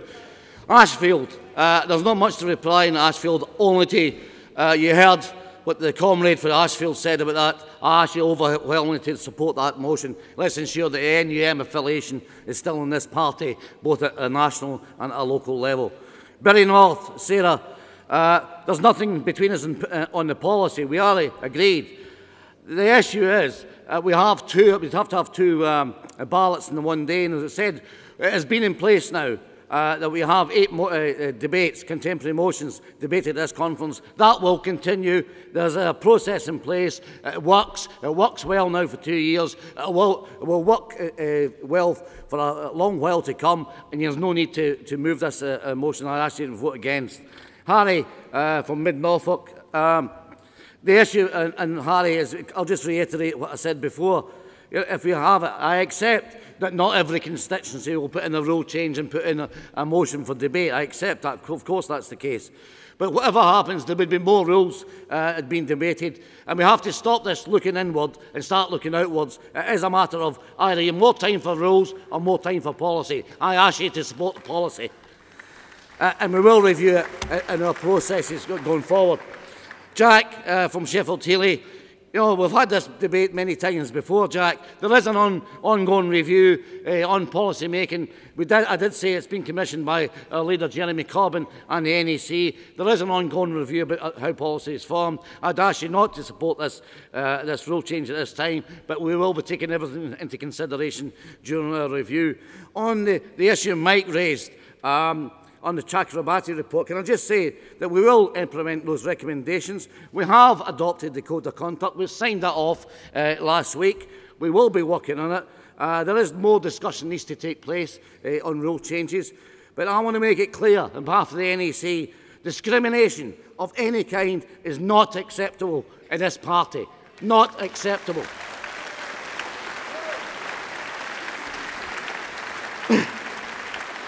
And I will make one more point. Not only is it not acceptable, we need to challenge it ourselves. If it happens and we see it, we should challenge it. Jackie, Tom, Fiona, Sarah, certainly Tom, Jackie and Fiona were sort of saying the same thing about members and affiliates in Scotland. They were consulted. We did consult with Wales and in Scotland. Both myself, Kath is dealing with Wales, Joanna Baxter was involved too. We did talk to affiliates in both Wales and Scotland. We did talk to members in both Wales and Scotland. We did talk to the Welsh executive, the Scottish executive. This was a matter for long debate. Is in place.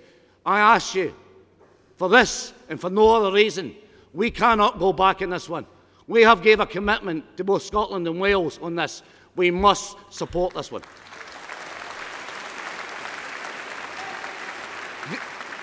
The other issues that's causing of the make-up of the NEC, I can assure you we will deal with it. We will deal with it in the next few months. Conference, I'd ask you to support the NEC's recommendations, and I really mean this. In the spirit of unity, let's work together on this. I ask you to support the NEC recommendations. Thank you.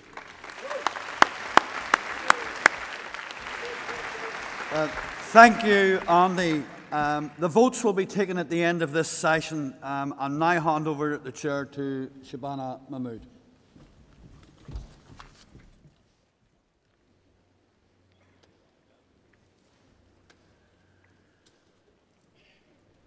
Thanks very much, Paddy. Conference. We will now take the contemporary composite on housing to be moved by Gravesham CLP, and could I also ask that South East Cornwall CLP be ready to come up here and second. Thank you.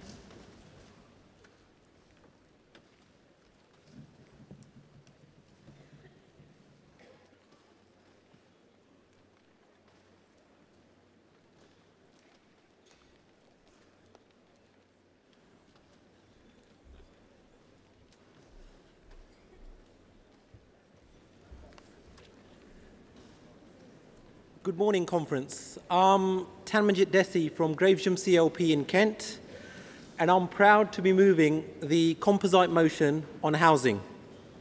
I'm a first-time speaker, and thankfully, because our motion was chosen, I didn't have to jump around this year to get the chair's attention, or wear a multicoloured turban, or better still, get out my inflatable parrot. Conference, in Gravesham, which, by the way, until last year was a Labour council, we know full well the importance of council housing to our residents in the battle against homelessness, high rents, evictions and insecurity. That is why we fought tooth and nail, not merely to preserve our housing stock, but to build even more council housing. And with the much talked about Ebbsfleet Garden City on our doorstep, we want our residents to benefit while shielding those most in need of decent and affordable housing from the harshness of the Tories' Housing and Planning Act.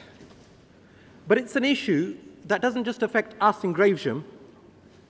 It would be remiss of me, Chair, to not mention the fact that many colleagues worked late into the night to thrash out and agree this motion. Namely from South East Cornwall, Kensington, Isle of Wight, Islington North, Epsom and Ewell, Forest of Dean, Guildford, Horsham, Reigate, Rochford and Southend East, South Thanet and Southport. I am indebted to all of them. And I think this long list just shows how passionately many of us feel from different parts of our country, because we realise the devastating impact it's going to have on our communities, especially those that most need the stability of secure social housing. People need and deserve decent, affordable housing. Actually, Conference, there's a huge difference between the Tory so-called affordable housing costing hundreds of thousands of pounds and council housing. We as Labour need to build council housing.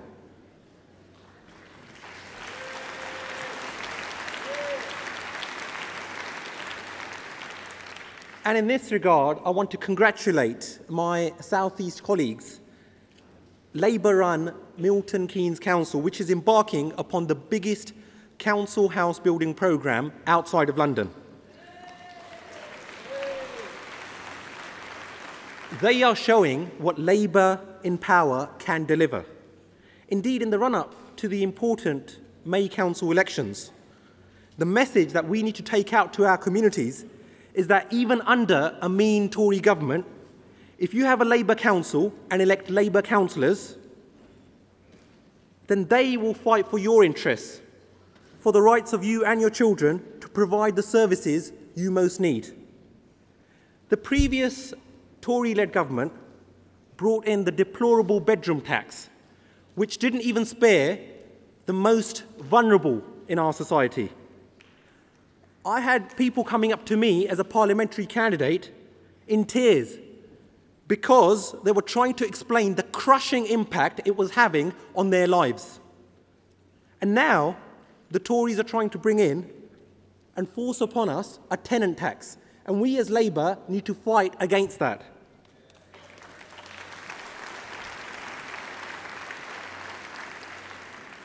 That is why, Conference, I humbly urge you to support this motion. I move.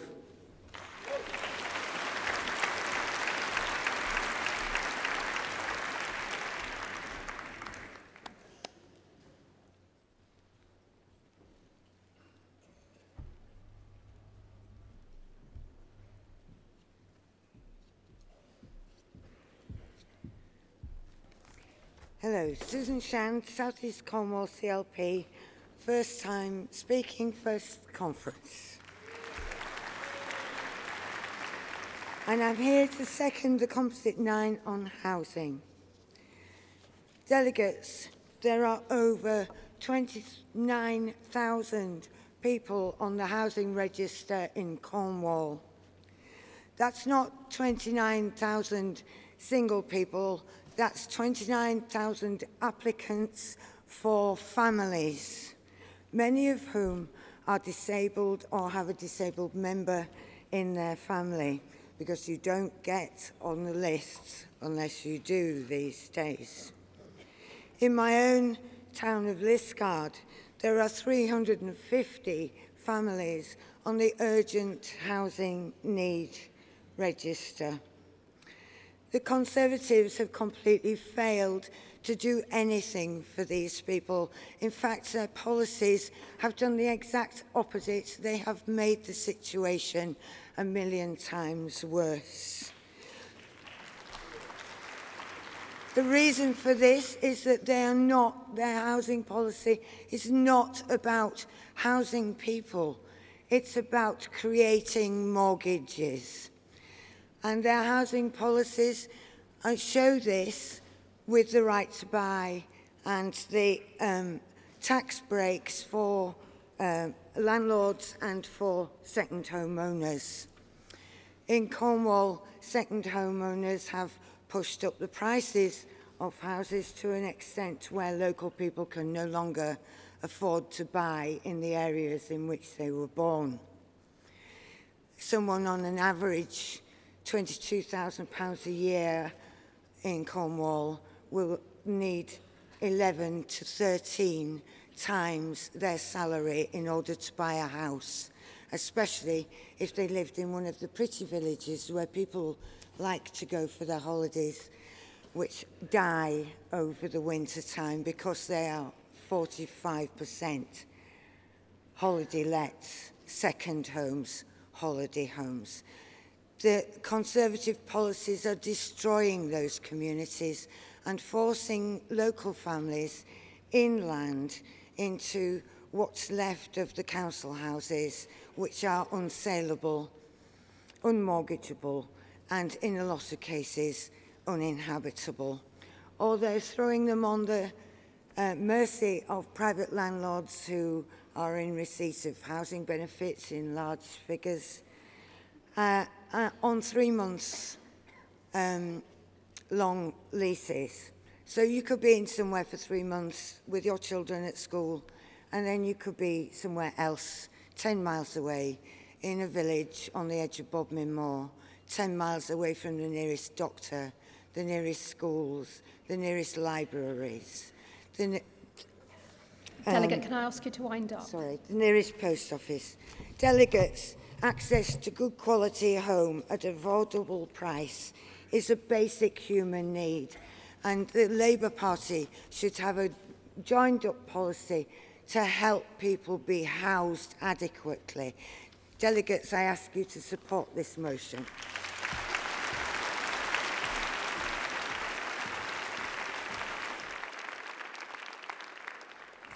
Thank you very much. We can now take some speakers on this motion. Can I just get an indication of all those who wish to speak? It's a lady in the stripy top, gentleman in the red shirt. I'm going to take those two to start with. No pressure or anything, but if you're both very, very quick, I think I might be able to squeeze somebody else in. We're running very short on time.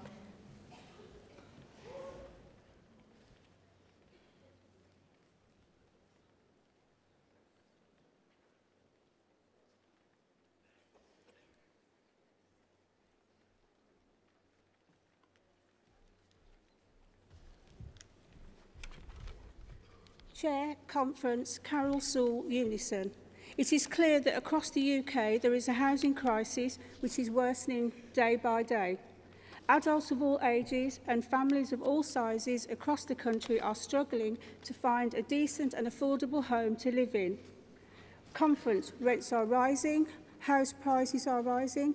Sadly, house ownership levels are falling. Yet fewer social and affordable homes are being built at a time when this is desperately needed.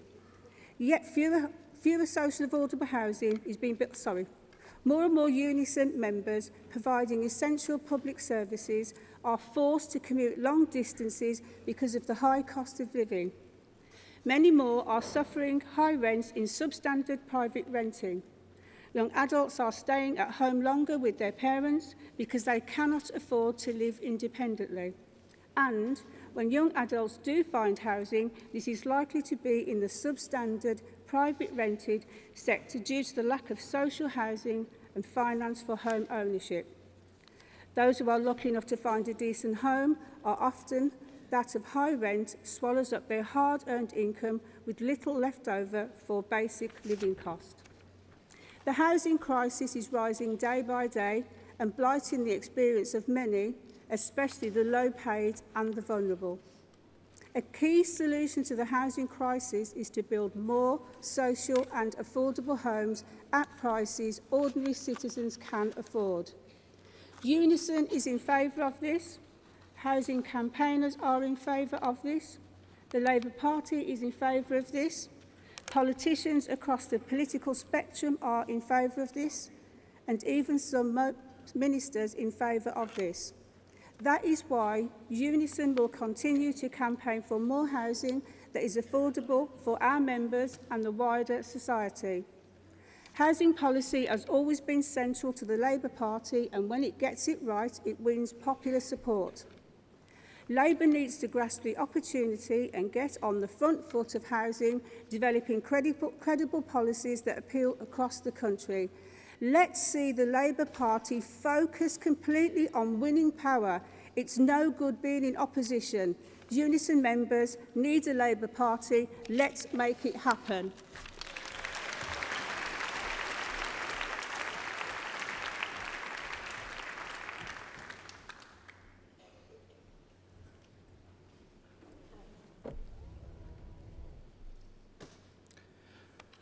David Hamblin, G&B delegate via the G&B Equality Conference, speaking in support of Composite 9 housing. I've long maintained that politics is about the food in your mouth and the roof over your head. If there isn't even that, then our politics must resolve the issue. The selling off of council houses, the uncertainty of work, low pay and more have all contributed to a rise in those without homes and those in precarious accommodation. The fact of the matter is that there is no way of dealing with the problem of rented houses in modern society except by public ownership. So spoke the illustrious Nye Bevan. We in the Labour Party recognise that collective issues require collective resolutions and cannot be left solely to the private sector. As chair of the G&B Young Members Network, it would be remiss of me not to highlight the debilitating destruction that the lack of affordable housing wreaks upon youth. All too often, it falls on local authorities to provide support. Local authorities who are themselves under the sustained economic cosh of austerity and may not have the capacity to assist.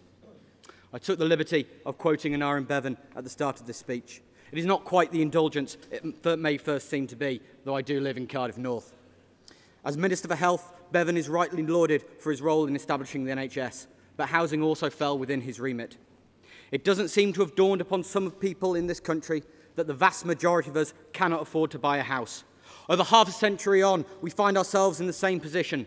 Unless we adopt this motion and make sure that it is a central piece of Labour Party policy, we will find ourselves in the same situation in another 50 years, where hundreds and thousands of people are unable to have homes. We are called idealists when we condemn the plight of homelessness. We are accused of being idealists when we stand up for young workers seeking accommodation. And we are decried thrice more as idealists for having the temerity to advocate socialist policies which will address the malaise of a vindictive economic system in which we find ourselves. Yet the Labour Party was founded on such idealism. I was proud to stand at this rostrum in 2015 where I professed an article of faith. Socialism is that curious distaste for the suffering of others and the resolve with which to change it. My brothers and sisters, the Labour Party must be that resolve made manifest. The Labour Party will build houses. The Labour Party will create jobs. The Labour Party will create unionised jobs. The Labour Party will fashion a better society and the homes with which people can dwell within it. After all, conference, we are the builders. And like the great Nye Bevan before us, we seek to build a society worthy of the name. Solidarity, and please support this motion.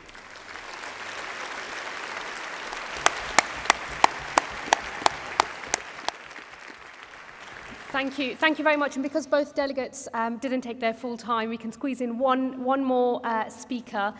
The gentleman with the red thing in his lapel there, yeah.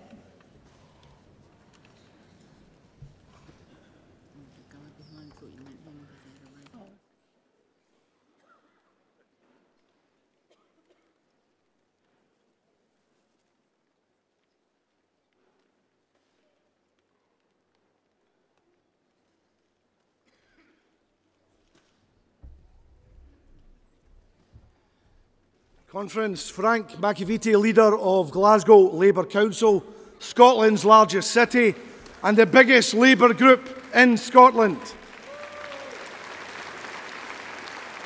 I stand here today because housing made and shaped the Labour Party in Glasgow.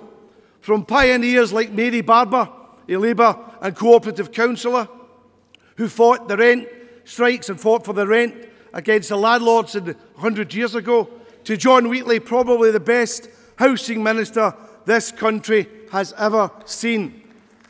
And we have an ambition. We have an ambition in Glasgow to make sure we continue the progress, because in 1997 we had the highest rents, the largest debt and the least satisfaction with our housing. It required a Labour government to spend the issue of $1 billion debt being relieved, and the people of Glasgow to allow us to invest in our housing. And next year, when the SNP claim to take the mantle of Scottish Labour, next year when they will try and take a number of Labour authorities in Scotland, we must remind people the difference a Labour council can make to everyone's life. And even this very moment, we are always concluding a deal to make sure that 2,000 workers in our city building will be guaranteed employment for the next 30 years in a unionised workplace, making sure they've got chances for themselves and their families. That is what Labour does in action. The SNP will talk about tackling inequality. We're about reducing the inequality gap. We are fundamentally committed to working with the people of Glasgow to transform our city. We're investing in housing. We're investing in education. We're investing in jobs. We're creating the opportunity to make sure people are looked after. We were the first council in Scotland to introduce the living wage. We were the first council in Scotland to say the trade union bill was unacceptable. And we're the first council in Scotland to say, when it came to the refugee crisis, not how many can we take, it was how many can you give us to make sure we can look after many of the most vulnerable. So we have a challenge, and I say to every delegate here today, we are passionate very often in the Labour Party about rule books. But let's be passionate about changing people, giving them the chance. So next year our test is, can we hold the largest city in Scotland? Can we roll back the nationalist advance? Can we make sure that the people of Glasgow have people who put them first and not the Constitution? If we can do that, we can make a difference. I ask each and every one of you to commit to that over the next period. And I would love to see you in Glasgow to make sure we can hold a Labour Council for the people of Glasgow to make a difference in the future. Thank you.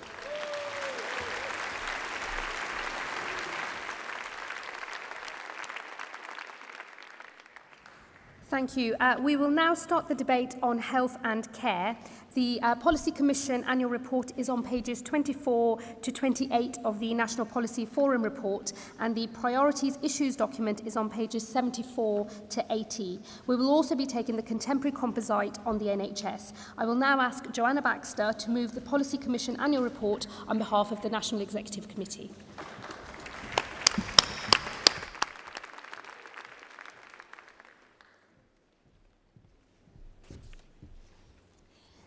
Chair, Conference. A publicly owned healthcare system free at the point of need. That's Labour's creation and our greatest achievement. And after breaking my ankle in several places earlier this year, it's one I literally wouldn't be standing here without. The Tories are taking our NHS backwards and failing to protect our most precious institution. And their record is a shameful one. Record levels of deficits in hospital trusts, patients waiting for hours and hours to be seen, key targets being missed across the board, cuts to older people's care, delayed discharges from hospitals at record high, patients trapped on hospital wards with nowhere to go, and the worst A&E performance in a decade, and it's not even winter yet. So shame on you, Jeremy Hunt.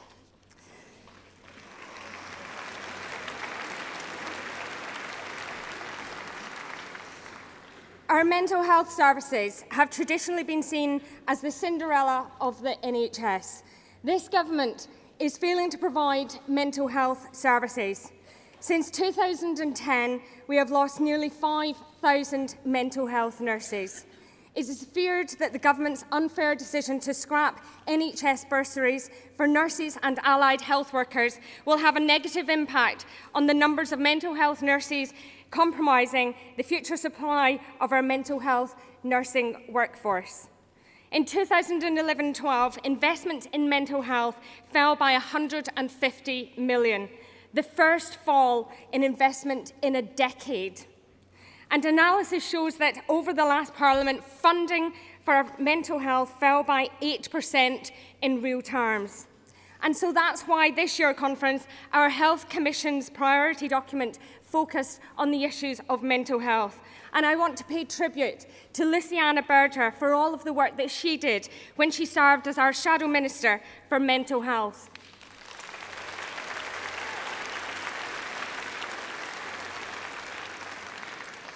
So our Policy Commission looked at some key issues: parity of esteem between mental and physical health, importance of early intervention and prevention to help our mental health system move away from being one that only deals with issues once they have reached crisis point, and ensuring that mental health policies work for everybody in our society, recognising that mental health affects people of all ages and from all backgrounds and walks of life. The government should be doing much more on that vital issue and in so many other areas of our health service.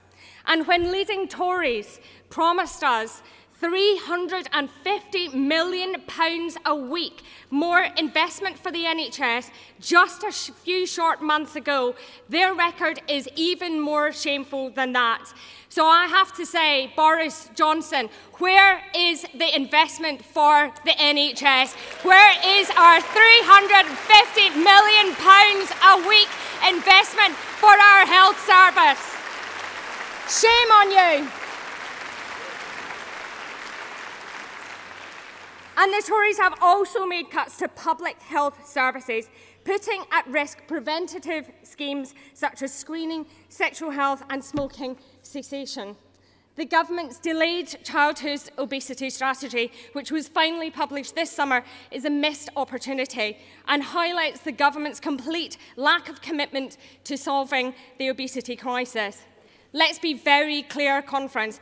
Patients are being let down by this Tory government, and so are NHS workers. The Tories are putting our future supply of nurses and health workers at risk by scrapping nurse bursaries. And Jeremy Hunt has failed to resolve the junior doctors' contract, which has led to junior doctors being forced to take industrial action just to have their voices heard. The Tories need to rebuild trust that they have lost with junior doctors and get back round the negotiating table to find a solution which puts in place a fair and safe contract.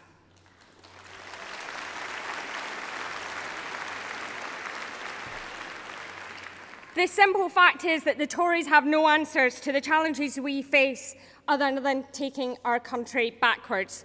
There's no plan to tackle the financial crisis facing the NHS and social care.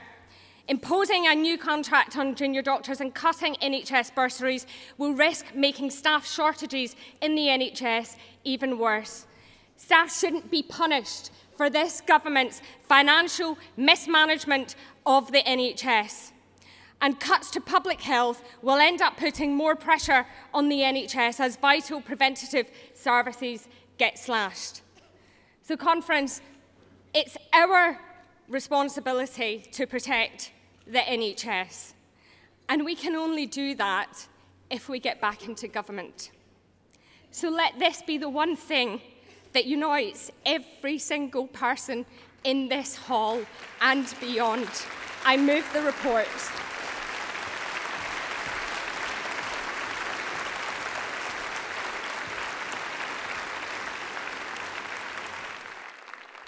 Thank you, Joanna. We will now take Contemporary Composite 7 on the NHS to be moved by Sutton and Cheam CLP. And could I also ask Westminster North CLP to be ready and in place so that they can second?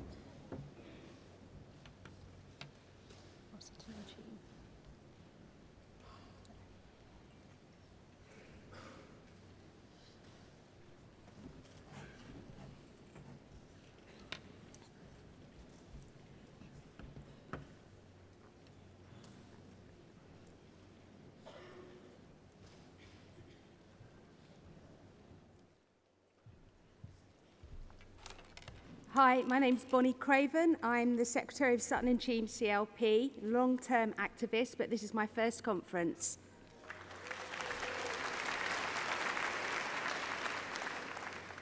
I'm moving Composite 7 on the NHS. 31 submissions were made on this motion, and I'm really honoured to be moving this incredibly important motion. Our NHS is probably the finest achievement of our movement, and yet it's in real danger of immediate danger of being destroyed. Former Tory Prime Minister John Major was born in our local NHS hospital, St Heliers. And yet under his government, we saw the introduction of private finance to our hospitals via the public-private partnerships. These and PFI leach money from our NHS and are partly responsible for bringing it to its knees, in association with chronic and persistent underfunding. St Helier Hospital, the one that he was born in, may now face closure, along with Queen Mary's Children's Hospital on the same site. This Tory government is taking PFI even further. Conference, this motion commits us to ending PFI.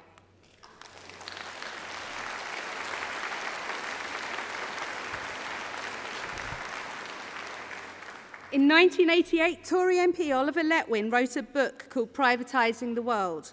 This is widely regarded as the blueprint for the privatisation of our public services, including the NHS. The Health and Social Care Act 2012 removed the legal duty of the Secretary of State for Health to provide a comprehensive national health service. It also demanded contracting out in the NHS and the development of a marketplace. This has seen the administration costs rise from around 6% to about 15% of total NHS spend. Destruction of the NHS has continued apace under the Tory and Tory-led government since 2010. The unwanted, unhelpful, top-down reorganisation of our NHS, along with the further £22 billion of cuts by 2020, sees our National Health Service facing a real crisis. Right across the nation, our hospitals are under threat of closure. The so-called Sustainability and Transformation Plans, STPs, will be announced next month. These could see the number of England's hospitals slashed by more than half, from 140 hospitals across England to between 70 and just 44. In my own part of southwest London, we're facing the possible closure of our 3 nearest hospitals, placing intolerable pressure on the already overstretched St George's Hospital. But this is not unique to my area. These threats run right across the country, from Cornwall to right here in Liverpool. In Britain, we already have fewer beds per 1,000 people than most other countries, even including Latvia and Greece. The awarding of NHS contracts to private providers such as Virgin Care must be stopped and reversed. Money spent on the NHS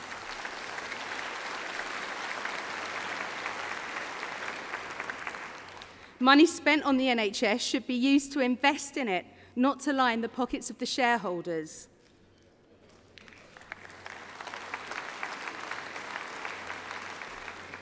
For the first time ever, our junior doctors have been forced into strike action. Nurses have had their training bursaries removed. It's disgraceful. We need a rolling programme of increased public ownership of clinical, ancillary and back office services.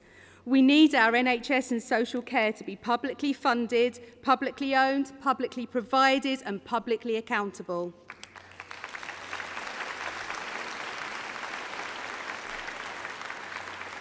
It must be a service that is comprehensive, universal and free at the point of need. We all rely on an NHS. Without our health, we have nothing. Our Labour Party must say no to the privatisation of the NHS, no to the cuts and closures in the NHS, and no to the market in the NHS.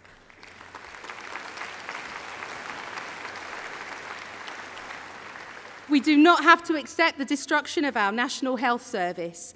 The underfunding and by now barefaced privatisation in the NHS is a political choice, not a necessity.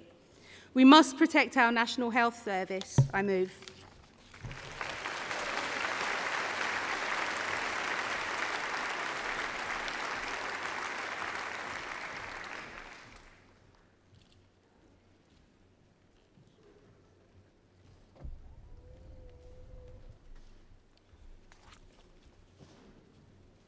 Francis Prideaux, Westminster North, seconding Composite 7.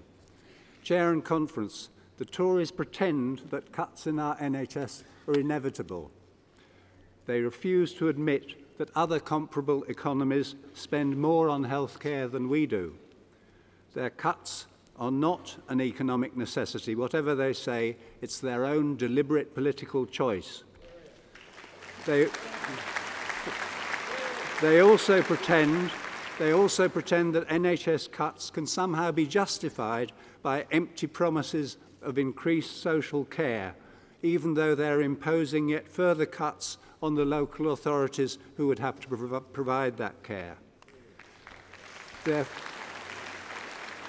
Their 44 secretive STPs are demanding billions more pounds of what they like to call efficiency savings, which can only mean more closures, more reconfigurations and a double squeeze on staff, even fewer hands and pay frozen once again.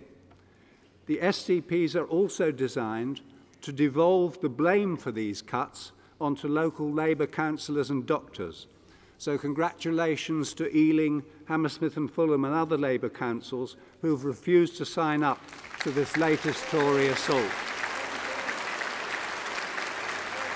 The junior doctors and others who have bravely blown the whistle on what's happening deserve our full support, and not just because we need their skills to look after us.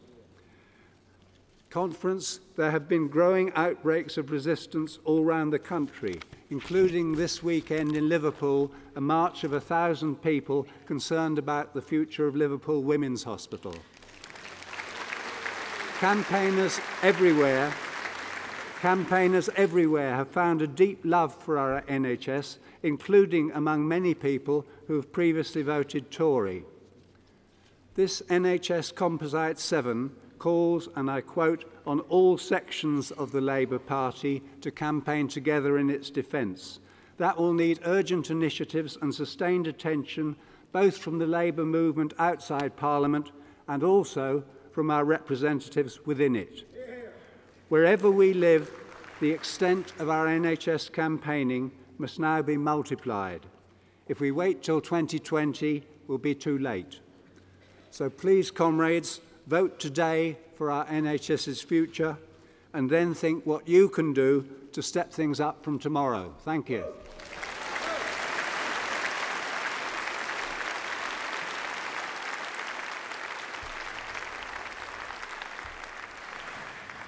Thank you, Conference. We're now going to take speakers for this debate. Can I see a show of hands? The lady in the red jacket here at the front, the lady waving at me with the white piece of paper over there towards the back, and the young lad with the blue piece of paper that is shaking at me. Thank you. Which one is that one? That kid that's coming down in the T-shirt.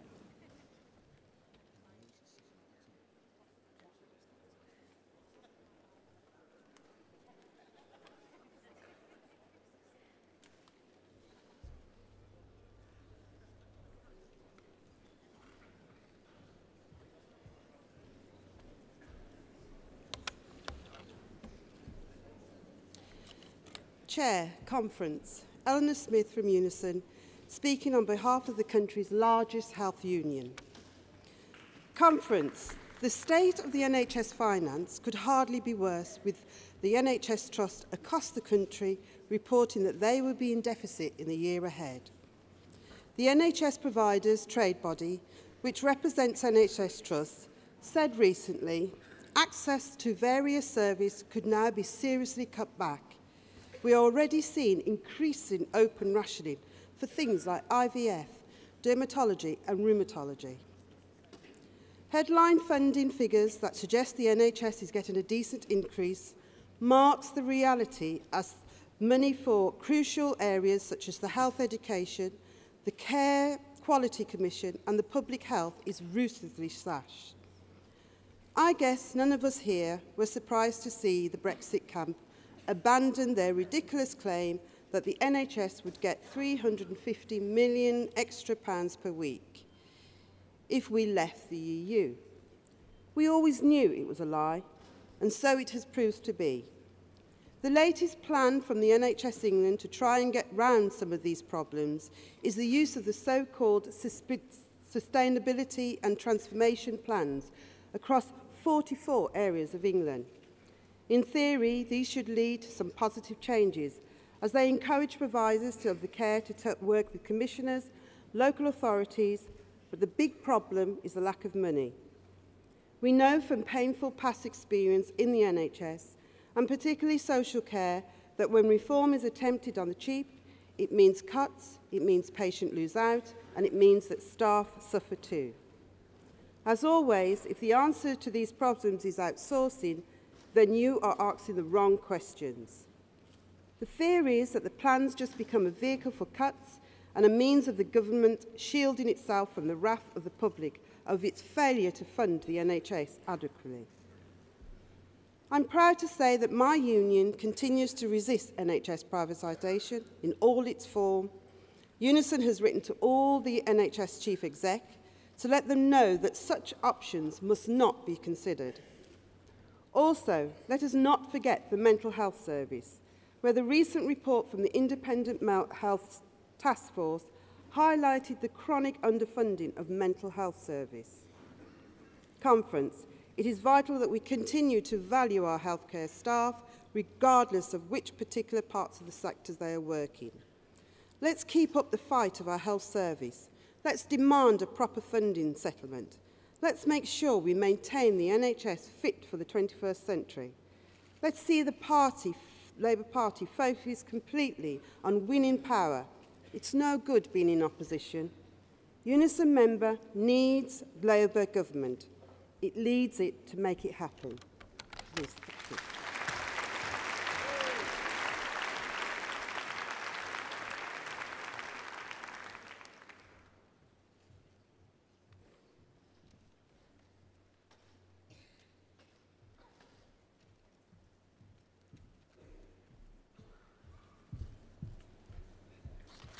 Conference. My name is Karen Lee and I'm a councillor from the East Midlands. I'm a branch chair, a Unison activist and an NHS nurse.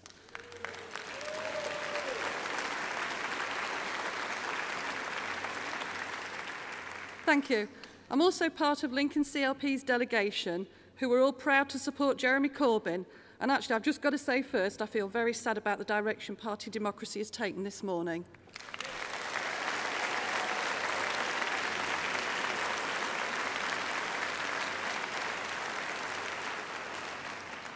But onward and upward. Conference. We have a crisis in our NHS, and I'm not sure the general public realise how bad things are. Staff shortages mean that nurses are working flat out, looking after numbers of patients, which mean they cannot give the kind of care they would like to give. Conference, on many occasions, nurses go home weary, defeated and demotivated, and that's not what we trained for. The use of agency nurses costs trusts huge amounts of money they can ill afford. Regular nurses also end up doing large amounts of agency nurses' work, which they are unable or not allowed to do, which places even more pressure on the regular staff. Conference. Stopping nursing bursaries will make it even more difficult to attract those men and women our profession desperately needs.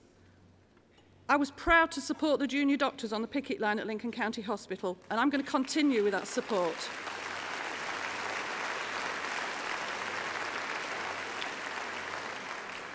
And make no mistake, Conference, should the doctors be defeated, the nurses will be next, then the healthcare support workers, and I think I know where I'm going with that one. Conference, we must oppose the overnight closure of A&E departments such as Grantham, especially given the depressing regularity with which waiting times are missed. Trusts are massively in debt, and this just gets worse year on year. The Tories just view the NHS as an environment within which their friends can make huge profits. Standards of care and safety just don't appear to matter to Jeremy Hunt and his Tory colleagues. Conference. Nye Bevan, the architect of our NHS all those years ago, created an NHS which was free at the point of delivery to all. And it was always hoped that after tackling the initial chronic health issues, the NHS would go on to be a structure which promoted good health in a proactive manner. But sadly, current austerity measures mean that the poverty which persists in places like my hometown of Lincoln means that's not become the case. So, Conference, we must, first of all, reverse the current level of privatisation, repeal the Health and Social Care Act, support the junior doctors in their fight for fairness, reverse the withdrawal of bursaries, and make sure we deliver up a joined-up, seamless service for everyone. Thank you.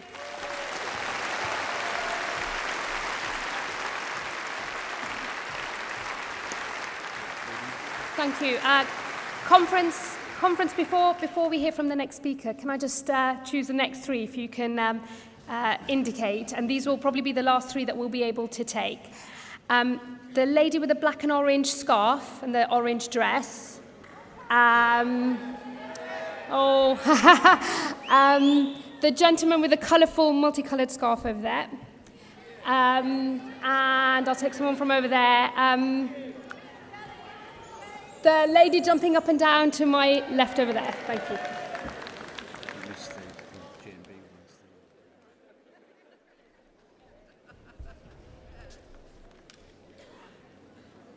Anthony Tucker, West Dorset CLP and first-time delegate to conference.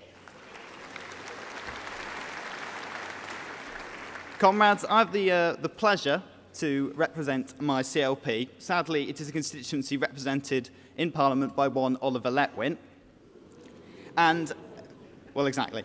And back home in our constituency, we see for ourselves the NHS cash crisis, from the hospices in our local area to the Kingfisher Children's Ward, which is threatened with closure. But I make a special plea today on behalf of mental health services. Comrades, I'm 20 years old, but alongside family and friends, I've seen enough of the devastation wreaked by mental illness to serve for an entire lifetime. At the moment, too often we see mental health services lost as a safe and easy option because we prefer to ignore illnesses we consider to be invisible. This is a false economy. Comrades, we cannot support this. I was very proud to hear Joanna Baxter speak so strongly in support of a proper investment in our mental health services. Only with a properly funded NHS can we deliver the health care for all of our ill people, whether they have an illness we care to see or one we would rather ignore. But this can only happen in a properly funded NHS. This can only happen with a Labour government in power. This can only happen when we win power back and achieve the government this country so desperately needs.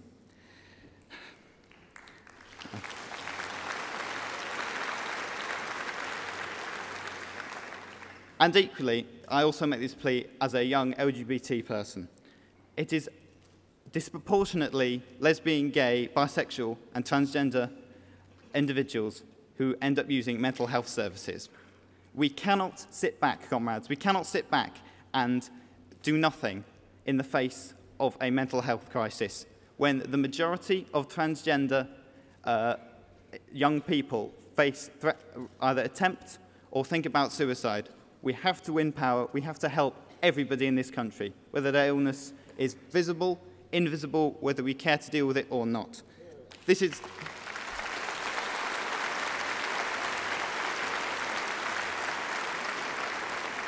Comrades, I don't need to tell you that the government's priorities on this issue are entirely wrong. They favour privatisation, we favour care. When it comes to health, we must win, to protect our NHS and to invest in the future of all young people, regardless of what their illness may be. Conference, I support this motion.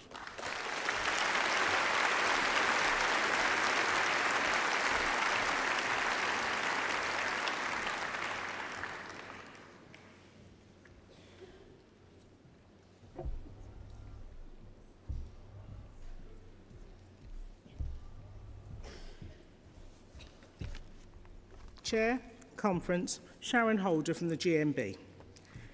GMB represents thousands of carers and workers in the health and care sectors, thousands of hard-working men and women who really care about what they do. And what they do is important. We don't always realise how important those workers are until a loved one is in need of our support and we are not in the position to look after them.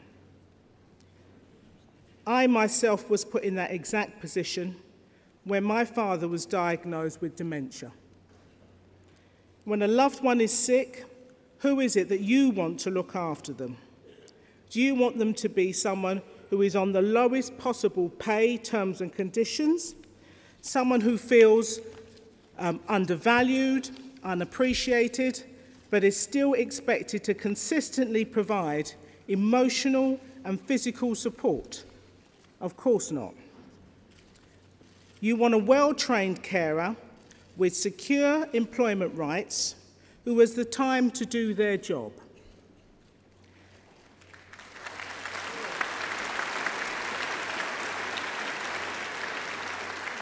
Carers are frontline, vital, skilled public servants who need to be treated as such. Conference, we want to see a proper living wage so carers who work tirelessly don't have to go home and worry about paying their own bills. We need to see an increased ratio of staff to residents so they're not overstretched and struggling. And we want to see meaningful, effective, face-to-face training. That means funding our health and care sectors. Cuts to funding have meant local government is forced to use council tax to pay private contractors who then don't pay carers a living wage. Another example of working people shouldering the burden of the Tory government, refusing to take responsibility for their actions. Public sector workers continue to be mercilessly punished for the economic crisis caused by tax avoiders and city boys that our government care more about than their public servants who have kept the UK running. GMB supports this motion for more funding for local government, more funding for our care services, proper recognition for our public sector workers, and an end to public sector pay cuts.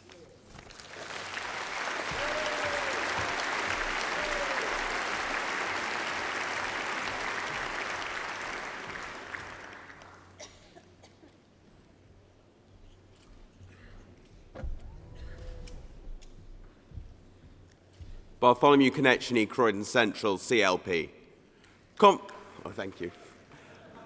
Conference, I want to start by thanking the NHS workers up and down this country for the service they do for us every single day, in and out, without complaint, without a moan.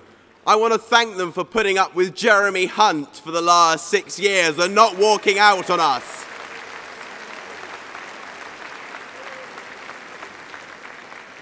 But, conference, I want to say this to you. If you look carefully through the composite motion in front of us, it talks about the need to tackle the causes of health problems in this country.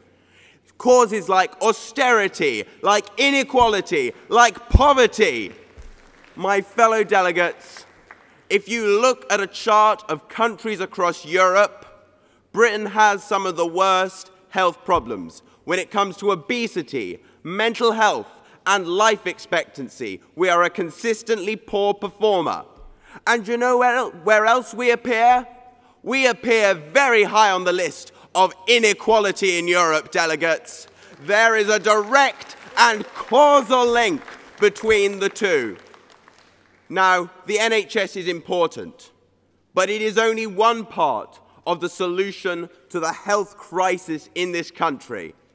If we want to create a healthier population with a better quality of life, with dignity in old age, then we need to tackle the structural problems, not just in our health service, but also in our economy. Delegates, I move this motion. Thank you very much.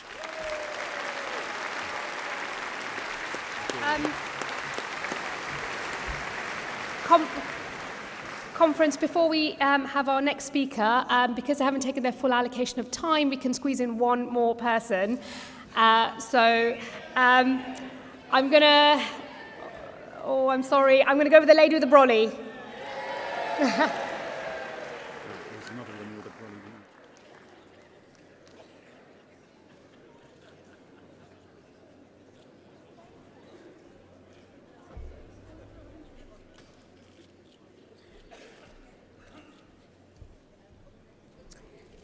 Conference. This won't be a long speech. I'm a first-time delegate and a first-time speaker here. Firstly, I would really like to thank Jeremy Corbyn for his commitment to parity of esteem between mental and physical health care.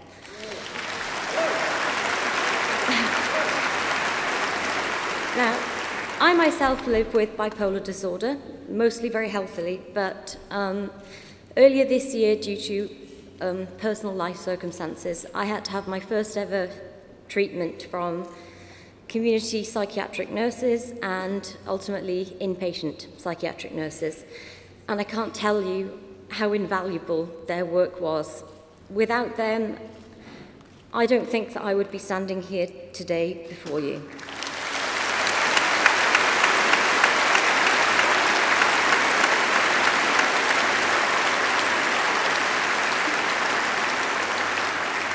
And so, I would like to ask this to Jeremy Hunt.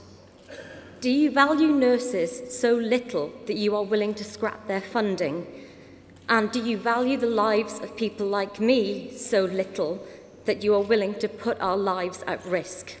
Thank you.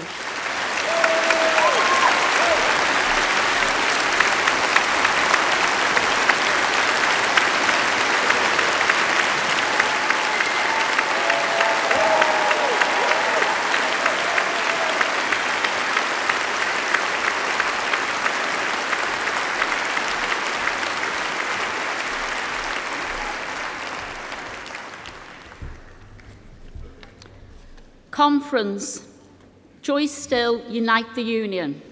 Conference, as a health visitor, I welcome the MPF has highlighted the serious falls in perinatal care and specialist units for women who have just given birth and the impact of these cuts. This week, my union, Unite, have organised a week of online events to celebrate the health visiting profession and highlight the important work of health visitors, a profession that is over 150 years. Health visitors like myself make a holistic assessment of health needs, endeavouring to deliver a first-class service. But despite providing a much-needed preventative service, this government has made a $200 million in cut year, and further deep cuts are planned in the years ahead. It puts the future of our health visiting service under enormous shadow. We can all see what has happened to social care, a service that has always been underfunded and a workforce that has always been undervalued. Social care has experienced service cuts with devastating consequences. Conference, the story of a friend's elderly relative, highlights this. Despite their advanced age, chronic health problems and dementia, the assessment she has just had has led to a reduction in her care package. Conference, this lady is 99 years old. It has meant an end to her independence, and she will no longer be able to stay in her own home. This has caused considerable distress to her and her relatives.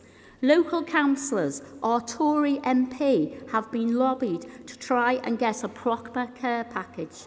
But when such severe cuts are being made, it becomes about the budget's bottom line, not the person.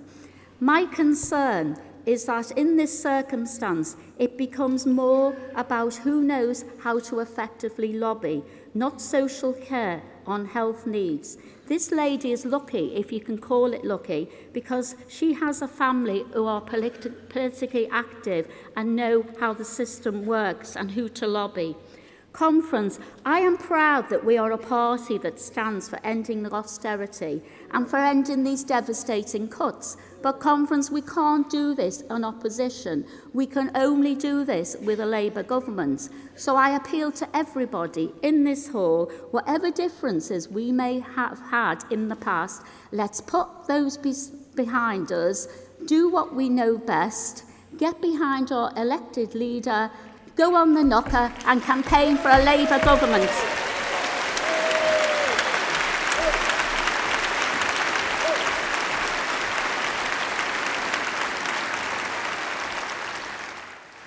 Thank you. Conference, I am now pleased to ask Diane Abbott to reply to the debate.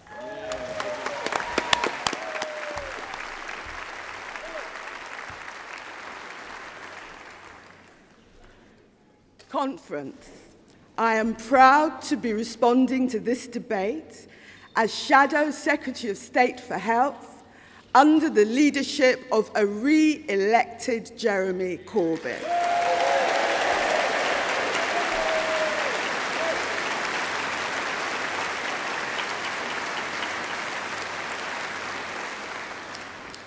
My mother was a nurse, and preparing for this debate, I tried to think about what she would want me to say.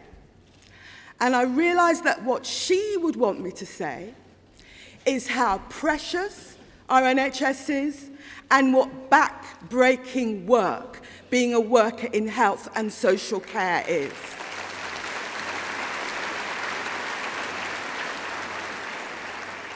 and she would want me to do her generation of nurses proud. First of all, I want to talk about the junior doctors dispute. You will have heard over and over again Jeremy Hunt vilifying the BMA and the junior doctors themselves.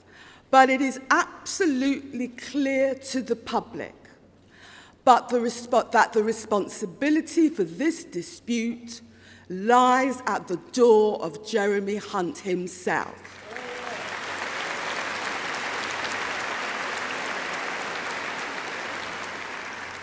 His arrogance, his mishandling, and his insistence on treating dedicated junior doctors like the enemy within. And the junior doctors dispute shows us two things. One is the collapse of morale amongst NHS workers as a whole, but it also points to the age-old Tory hostility to people organising at their place of work.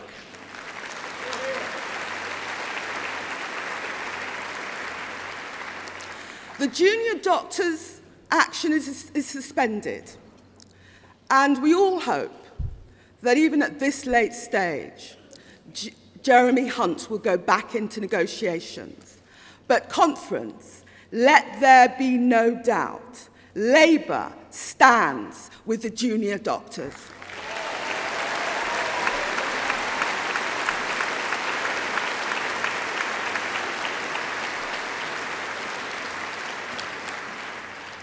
Another important issue, which reflects a wider malaise, is the government's decision to withdraw bursaries from student nurses. Many would-be nurses will be frightened of debt and will feel they cannot afford to study to be a nurse. My predecessor, Heidi Alexander, waged a great campaign in Parliament against ending the bursary, and I want to make it clear that Labour will restore the bursary.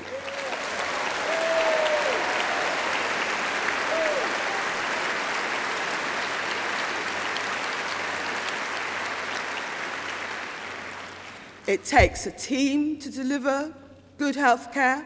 We've heard that this is Health Visitors Week, and you will all be aware how health visitors and a whole range of aspects of healthcare in the community have been decimated by Tory cuts to local government and to public health. But you know, the Tories have ill-repaid the dedication of NHS workers. I know about that dedication. My mother came to this country as a pupil nurse and worked in the health service until her retirement. And I would see her come home night after night, completely exhausted. But you know, my mother was so proud of being a nurse, so proud of being in the NHS. The NHS gave her dignity and a vocation, and she gave the NHS her absolute commitment and the entirety of her working life. So the next time you hear commentators saying that immigrants are a drain on our public services, think of women like my mother.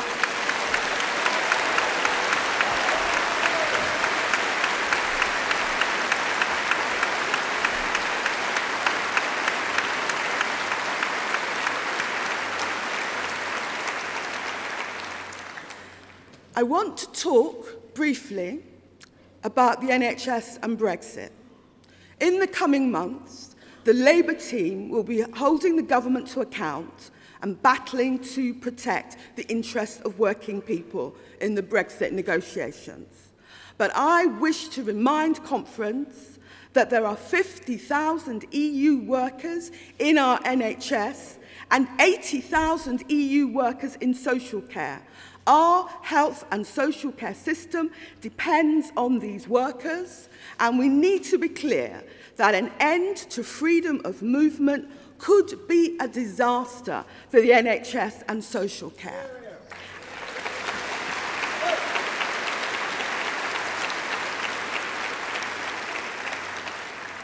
And we need to demand assurances from the government about the EU workers already here. You've heard in the excellent speeches in this debate about the funding crisis facing the NHS.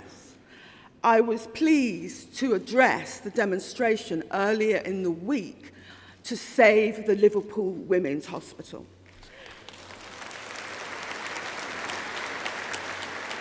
We know that as well as the deep cuts to services, the waiting lists, the missed targets, there's a move towards restricting access to non-urgent operations.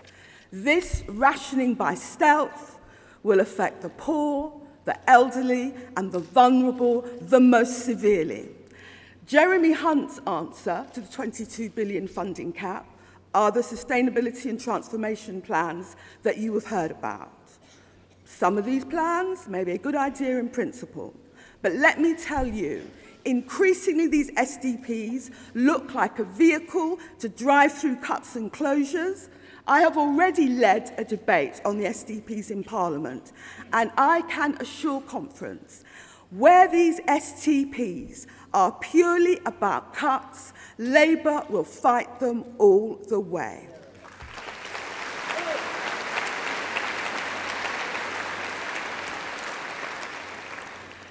Under Jeremy Corbyn's leadership, the Labour Party will be committed to halting and reversing the tide of privatisation and marketisation of the NHS.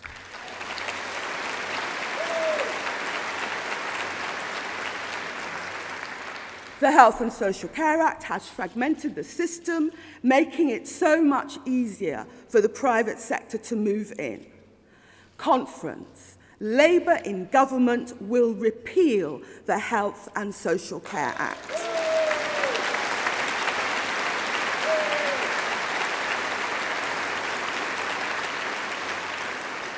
This means returning our NHS to what it was originally conceived as, a publicly owned, publicly funded, publicly accountable universal service as outlined in the NHS Reinstatement Bill, now being expertly piloted through Parliament by my colleague Margaret Greenwood MP for Rural West, with the support of the Labour leadership.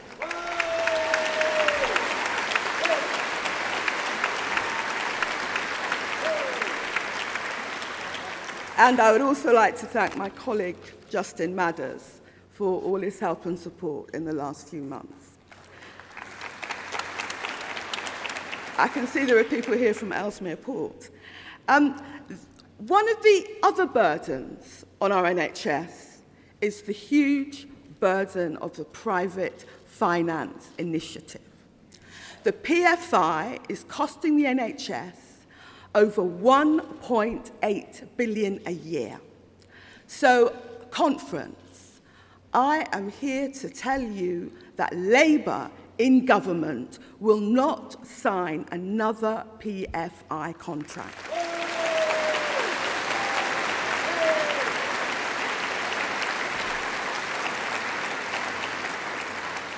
And we want a PFI monitoring unit to support NHS providers in holding contractors to account. Our NHS is there to prevent ill health and treat the sick. It is not there for investment bankers and private equity specialists to rake off profits.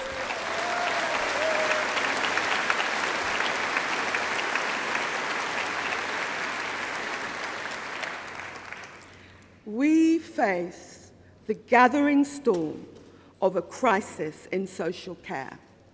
The Tory government's cuts in funding for local governments has meant big cuts in social care.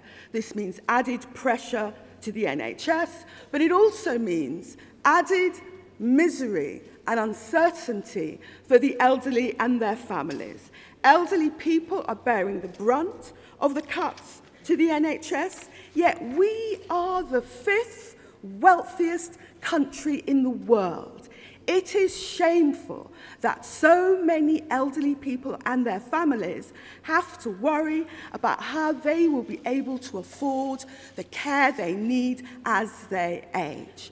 And Labour is committed both to bringing social care and the NHS together and reviewing our provision of social care so the elderly and their families do not have to struggle, as is now the case.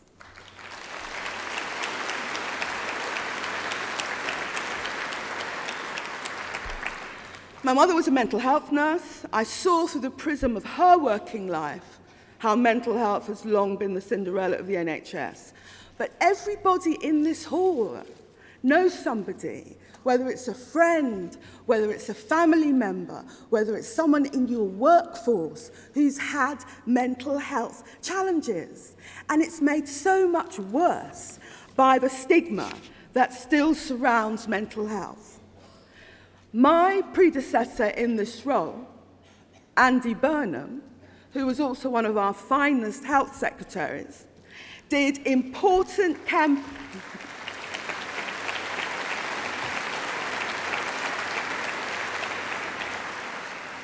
In opposition, he did important campaigning work on the importance of parity of esteem between mental and physical health. And in this Parliament, my colleague Luciana Berger has done excellent work campaigning on mental health.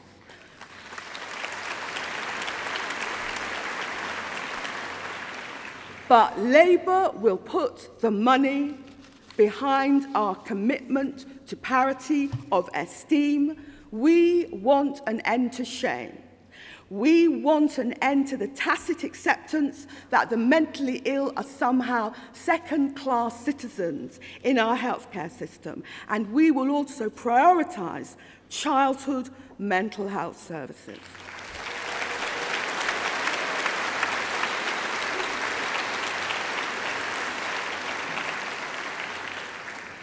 On Sunday, I visited the Royal Liverpool University Hospital. It is the largest and busiest hospital on Merseyside. I went in order to see for myself the world-class care that they deliver. And I was pleased to meet a team of doctors and consultants working on a Sunday. Jeremy Hunt, why don't you take a visit?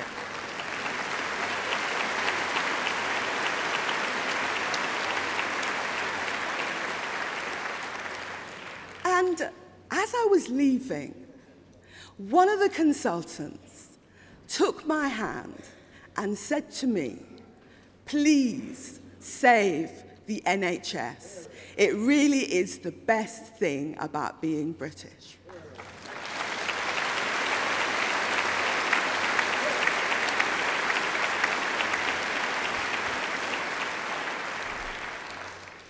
At the most crucial times in our lives, when we are ill, when we are starting our families, when we are elderly, we depend on the NHS.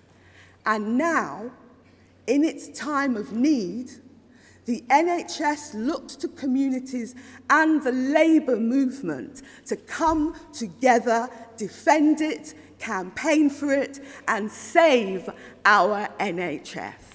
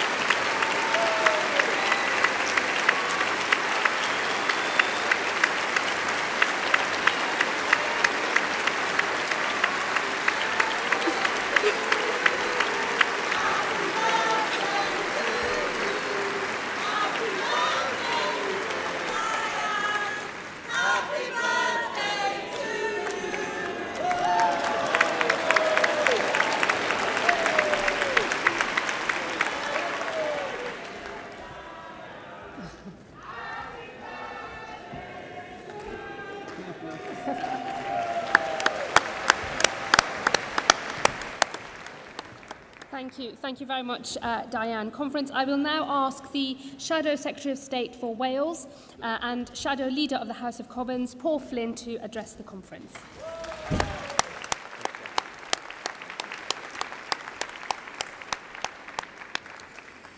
Good to be back, Conference. I last spoke in 1981, and I'm here today as a grateful recipient of Jeremy's job creation schemes for geriatrics. Is it all over? Is that last 12 months gone? Is that last 12 months when we've been locked in a gap year of negativity, of pessimism, of hopelessness by many in our party? It seemed at times that there's a competition to see who can be the most pessimistic about our future and our prospects. We've got to end that. It's time now to give unity a chance.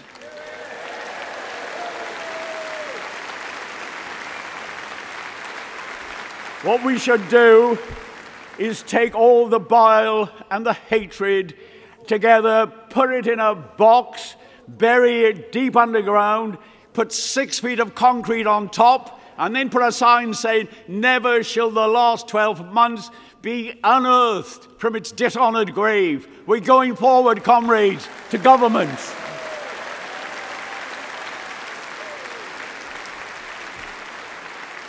Len McCluskey made a great speech for unity yesterday, but there's one phrase in it, the one that he stole from Shakespeare, that I must disagree with, because he did say that some should depart the field. No, no, no.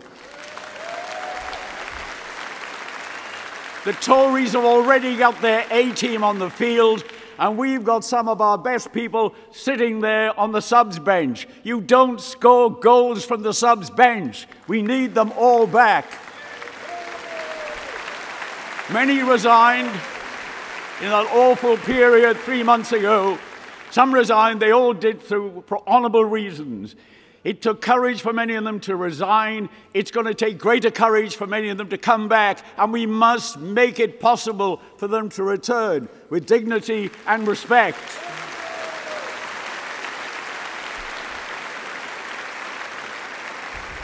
The trouble with unity, that it's not sexy. The press, the media aren't interested in it. They're interested in rows, they're interested in division, they're interested in conflict. But they don't notice the brilliant year we've had. Magnificent election results. Instead of the polls, look what happens when real people use real votes in real elections. Marvellous results in all the mayoral elections, in all the by-elections. In Wales, we gained 3 parliamentary seats that we lost a year ago. There have been successes too in the Commons, working with our comrades in the Lords. We've done a great deal to force U-turns on the government, on the personal independence payments, on Sunday training laws, selling prison contracts to Saudi Arabia. All those things have been achieved in opposition, working intelligently with others in the House of Commons. Do you remember David Cameron? He was so prime ministerial. He was so wonderful. He had his £100 haircuts and £1,000 suits. And what's happened to him? I mean, he's just exploded in disgrace. He's wrecked his own career, and he's done great damage to this country.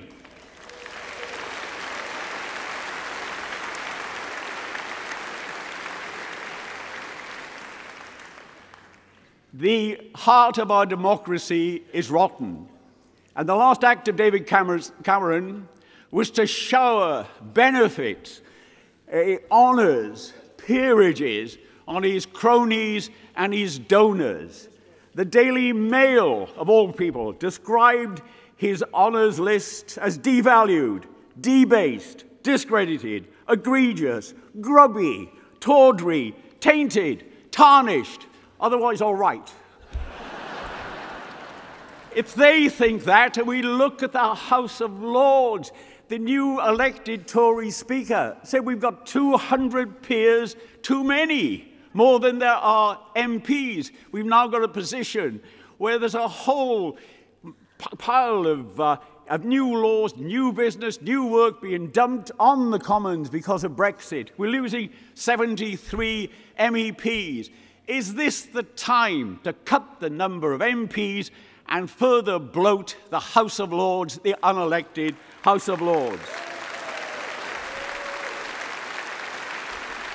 They favour one reform, one small reform only, and that's boundary changes, which will, of course, hit us. And boundary changes are at best an irrelevance and at worst a cheat that robs 2 million of our electorate of their votes. They're disenfranchised by this. We've got to stop this nonsense. And we've got to say to the government, we need a root and branch reform of our democracy. The only house in the world where we have chieftains, hereditary chieftains in the parliament is ourselves and Lesotho. Only another country in the world, Iran, has clerics as lawmakers. We need a thorough reform of our democracy, but it must be done on an all-party basis.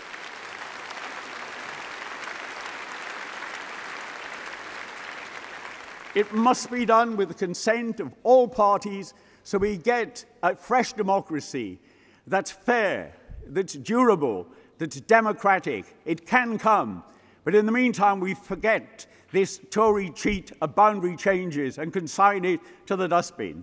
I'd like to tell you, many people have given personal stories on this. I'd like to indulge in one of mine. In the 1945 election, I and my brother Michael were working for the Labour Party. Hard to believe, he was 10 years old. And my mother drew us to one side and said, look, boys, you're on the right side. It's the Labour Party. It's our party. But this candidate cannot win because of prejudice. You cannot win in Wales as a candidate if you've got an Irish name. And no one called Jim Callaghan has any future in politics. And I did tell her years later, I did remind her of that, but there was pessimism for you. And that was a generation, the ones who we inherit from them, we inherit from my parents, my grandparents, those wonderful generations of people who had no wealth but marvelous vision and have given us this great inheritance of socialist achievement. We can't let those past generations down because of differences between ourselves that are petty and transitory.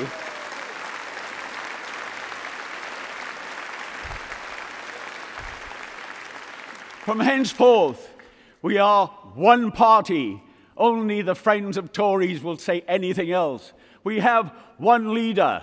We have one set of opponents, and they're the Tories. And we have one direction in which we're going, and that's forward to a Labour government. Thank you, comrades.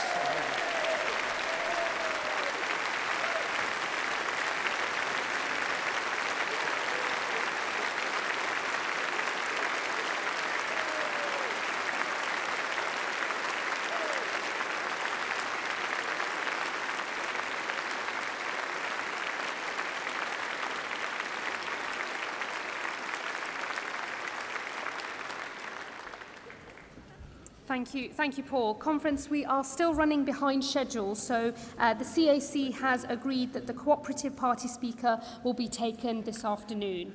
We now welcome our guest speaker to bring greetings from the Trades Union Congress.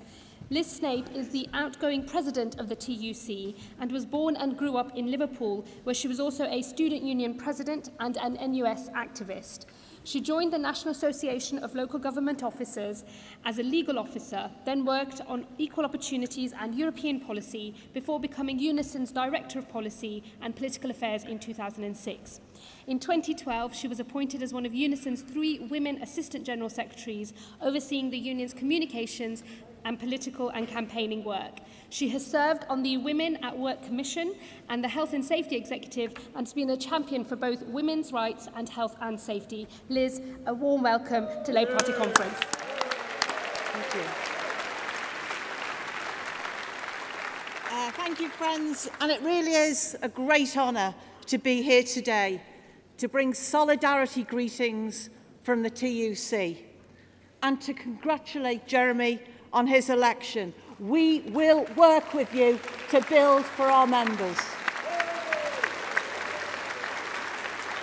And I'm proud too to be here in Liverpool, my home city, a city with a proud socialist tradition, a city that far too often has been trashed and vilified by the media, but a city that today stands proud once more in the world, thanks to the hard work of its great people and its Labour Council.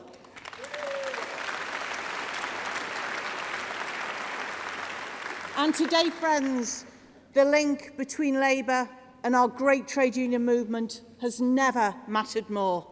Our shared values of fairness, of equality, of respect, never been more crucial. Because the battle is on. The fight for all we hold dear, our public services, our welfare state, our industries. That fight for our shared vision of a better world. A world that works for the many and not just the few, and that offers hope to those that live in fear and in poverty. And a word too about those who come to our shores seeking a better life. And as trade unionists, let us make it clear. It's not migrants who are the problem in our country. It's those unscrupulous bosses who seek to abuse them by cutting pay and cutting conditions. They are the problem. And that's why we need unity to challenge the Tories and to challenge those bosses, to fight for our class like the Tories do. And this year, when the Tories came at us with their vicious Trade Union Act, we showed our strength and we showed our fight. Conference, they thought they could silence us and they failed. They thought they could crush us and they failed. They thought they could finish off Thatcher's dirty work and do us in. But Conference, they failed. And they failed because we stood together.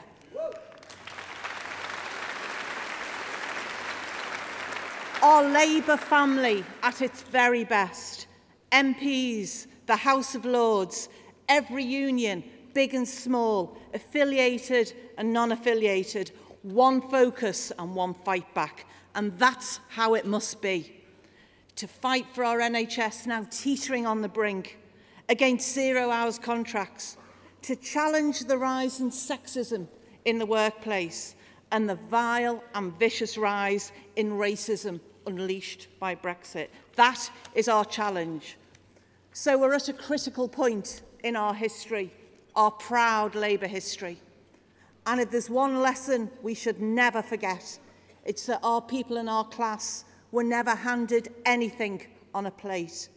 Nothing was given graciously and nothing came without a fight.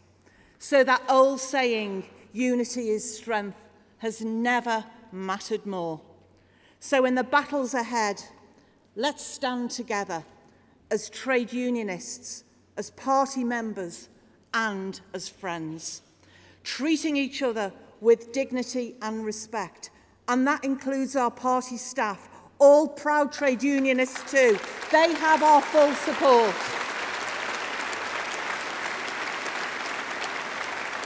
So, Conference, there is no better time, no better moment, and certainly no better city to celebrate the ties that have bound us together for over 100 years. Party and unions as one. Fighting the Tories, not each other. Organising together, campaigning together, and Conference winning together. Thank you.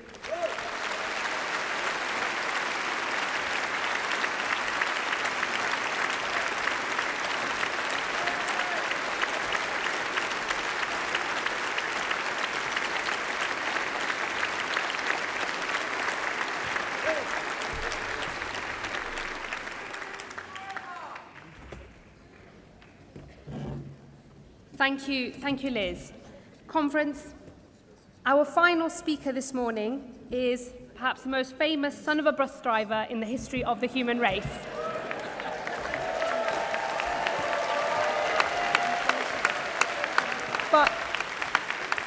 Before we hear from Sadiq, we have a short film.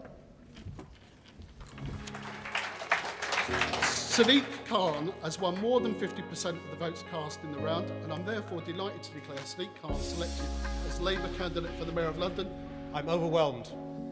I'm deeply humbled. I'm determined to repay your faith by winning the mayoral election next May and making a real difference to Londoners' lives.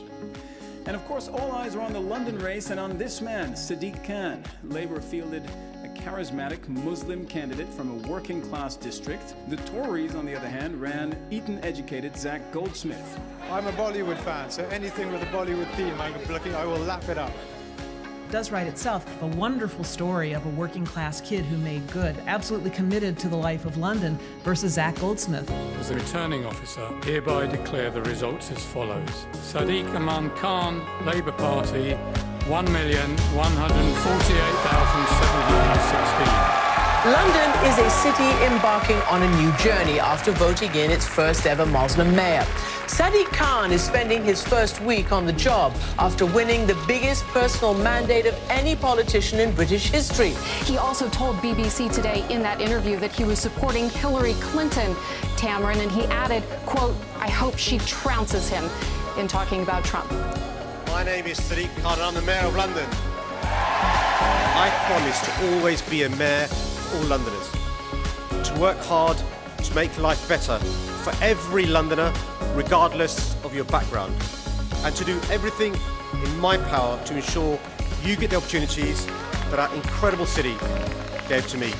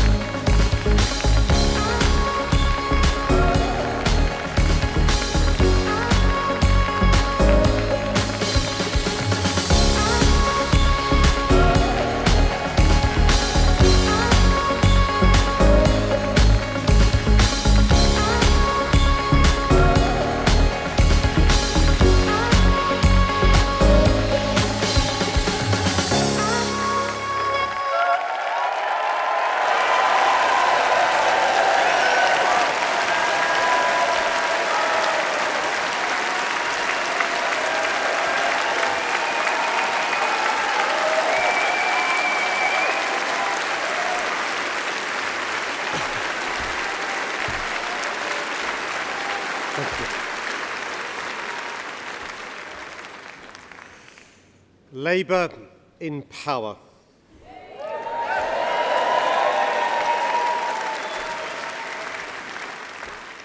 Not just talking the talk, but walking the walk too. Never sacrificing or selling out on our ideals, but putting them in action every single day. Not a revolution overnight, but real and meaningful change that makes life easier for the people who need it most. Conference, after the election this summer, the leadership of our party has now been decided, and I congratulate Jeremy on his clear victory.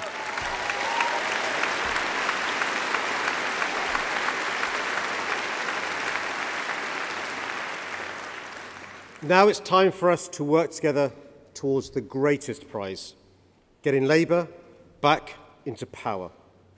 Conference, with Labour in power, your home and your commute get more affordable. The air you breathe gets less polluted. You get better paying conditions at work. Our businesses are supported to grow, and new jobs are created. With Labour in power, Britain is a fairer country, a more equal country, and a more just country. And Labour is in power right now. Not just in London, but in Wales too. Labour re-elected with the First Minister, Carwyn Jones.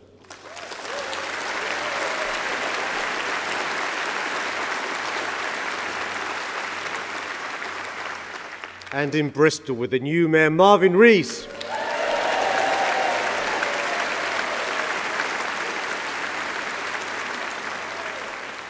Labour is in power right now in Liverpool, Manchester and Southampton, in Newcastle, Glasgow and Cambridge, In Birmingham, Nottingham, Leeds and Cardiff too, Labour is in power in towns and cities the length and breadth of Britain. And Conference, where Labour is in power, it's thanks to your hard work. Thanks to Labour members, activists and supporters. Thanks.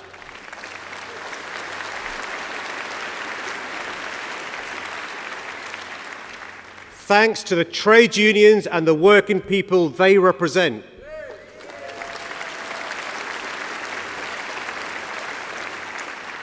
Thanks to the Labour staff who work so hard for us.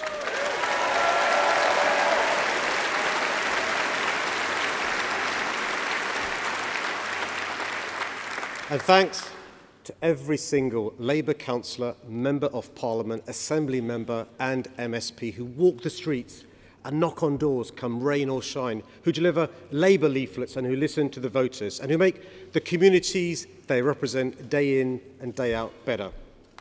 I want to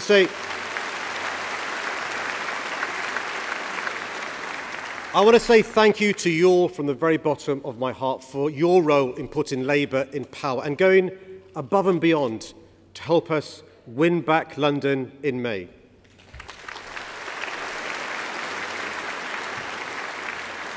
Because it's only when Labour is in power that we get the chance to fix the problems that we care most about, like the housing crisis. With Labour out of power, the number of affordable new homes built falls. The cost of rent rockets and the number of homeless people sleeping on our streets rises. But it's only with Labour in power that we can make tackling the housing crisis our #1 priority. We can create new teams like Homes for Londoners to get more genuinely affordable homes built, or a new social letting scheme to stop renters being ripped off. We can enact new policies like the London Living Rent to put home ownership back within reach for our young people. And we can make tackling homelessness and rough sleeping a real priority because it's a stain on our great nation. Of course,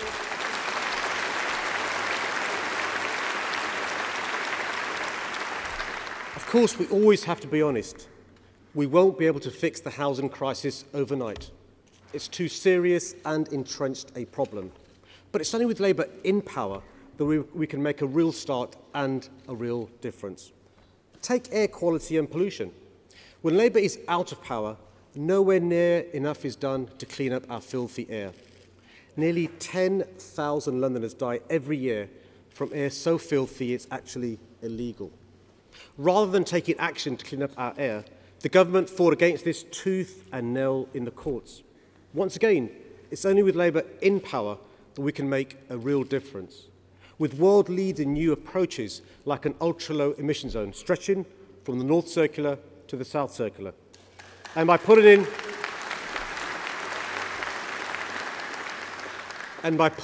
the resources and effort required to create the first clean bus areas in Britain, to ensure that we only buy truly clean buses from 2018. All of this is only possible when Labour is in power. Take social integration. With Labour out of power, we've just been through a divisive and bruising EU referendum campaign. With Labour out of power, the future of EU citizens in Britain who came here because they want to work and contribute is being used as a bargaining chip. Well, that's wrong, and I'll tell you this, the government should be ashamed.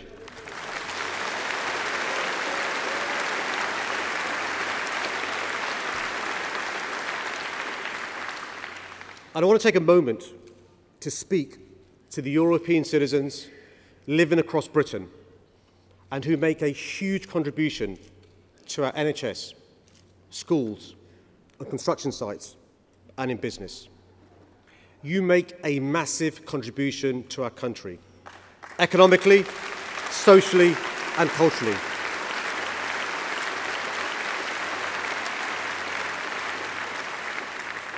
And my message to you is thank you. Thank you for all that you do to make our country great. You are welcome here.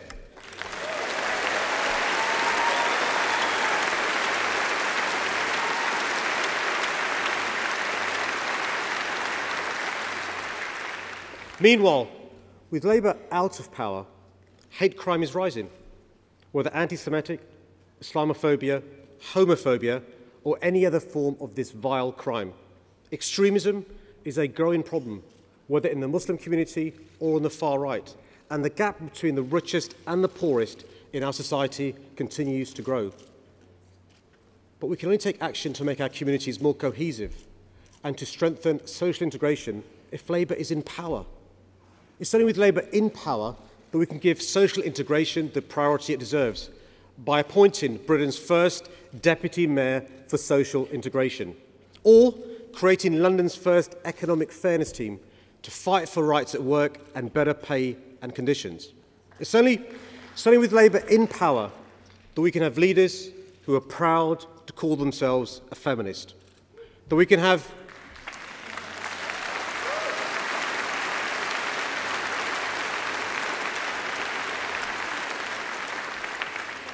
have real gender pay audits and real plans to tackle pay inequality, or ensure that at least half of the people we appoint are women. It's only with Labour in power that we can ensure that minority communities have a real sense of belonging, so they're as resilient as possible to extremism and radicalisation. It's only with Labour in power that we can build bridges rather than walls, to bring our communities together, not keep them apart. Of course, Conference, Labour is not in power in the place we can have the biggest impact in our country, in Parliament. It's in government that Labour can make the biggest changes to people's lives. And every day now, we see what happens when Labour's not in power. We see the reintroduction of grammar schools, which will leave too many children behind and deepen inequality in our country. We see that the government has no plan for leaving the EU. We see that in 2016, someone's pay and career prospects can still be defined by their gender. We've seen 6 years of damage to the services that people rely upon, to the NHS, to schools, to social care. The people who need us the most are those who suffer the most when Labour is not in power. Conference.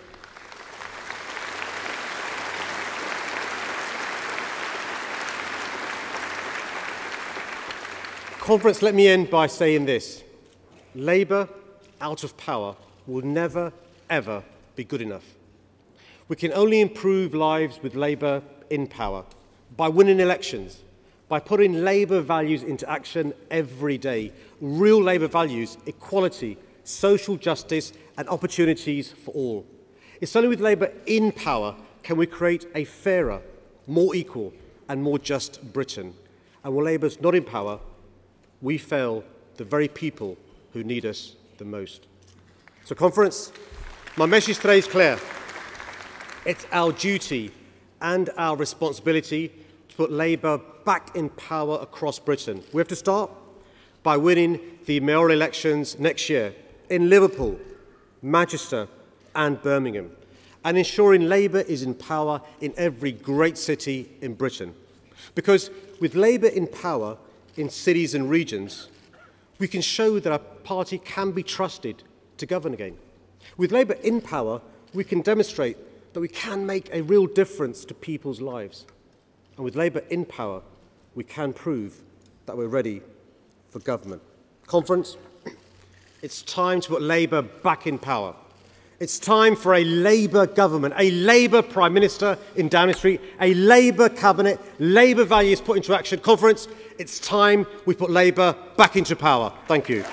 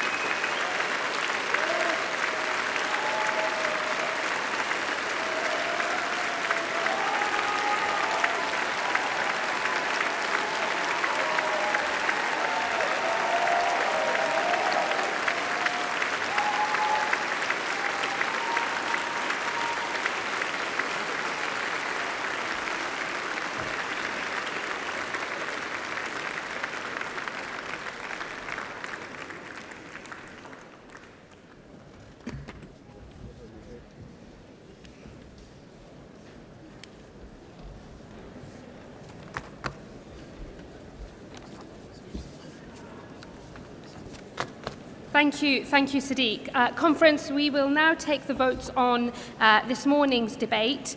First, the NEC statement on the Leaders' Policy Plan. Can I see all those in favour of accepting the statement? And all those against? That's carried. Next, the NEC statement on international trade. Can I see all those in favour of accepting the statement? And all those against? That's carried. Contemporary Composite 9 on housing, which was moved by Gravesham CLP. Can I see all those in favour? And all those against? That's carried. Contemporary Composite 7 on the NHS, moved by Sutton and Cheam CLP. Can I see all those in favour? And all those against? That's carried. The Health and Care Policy Commission annual report. Can I see all those in favour? All those against? That's carried.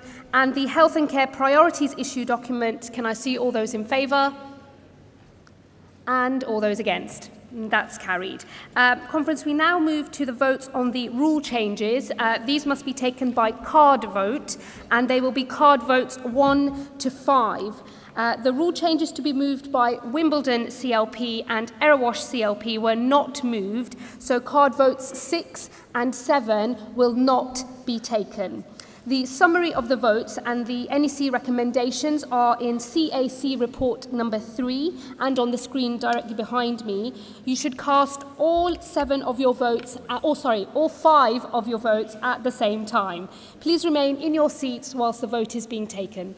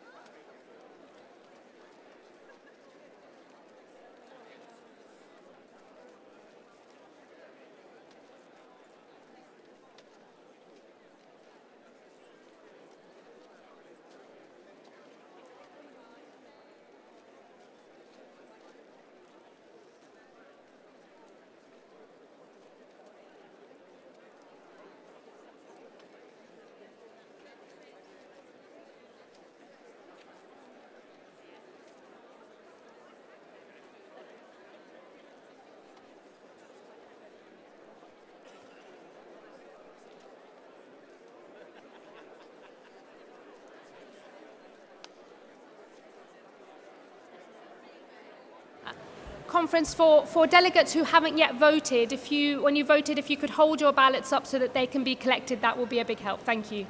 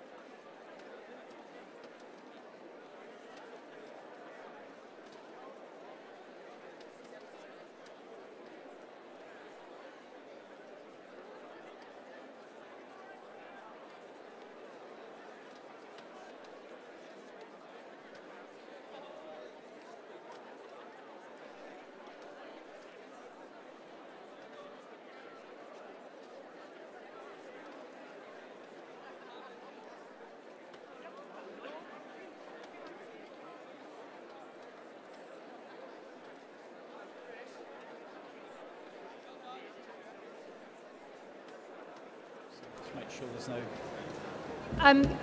Conference, can I ask anybody who hasn't yet voted, if you just stand up and wave your vote so that we can make sure everything is collected. So there's a group over there I think we need to get to.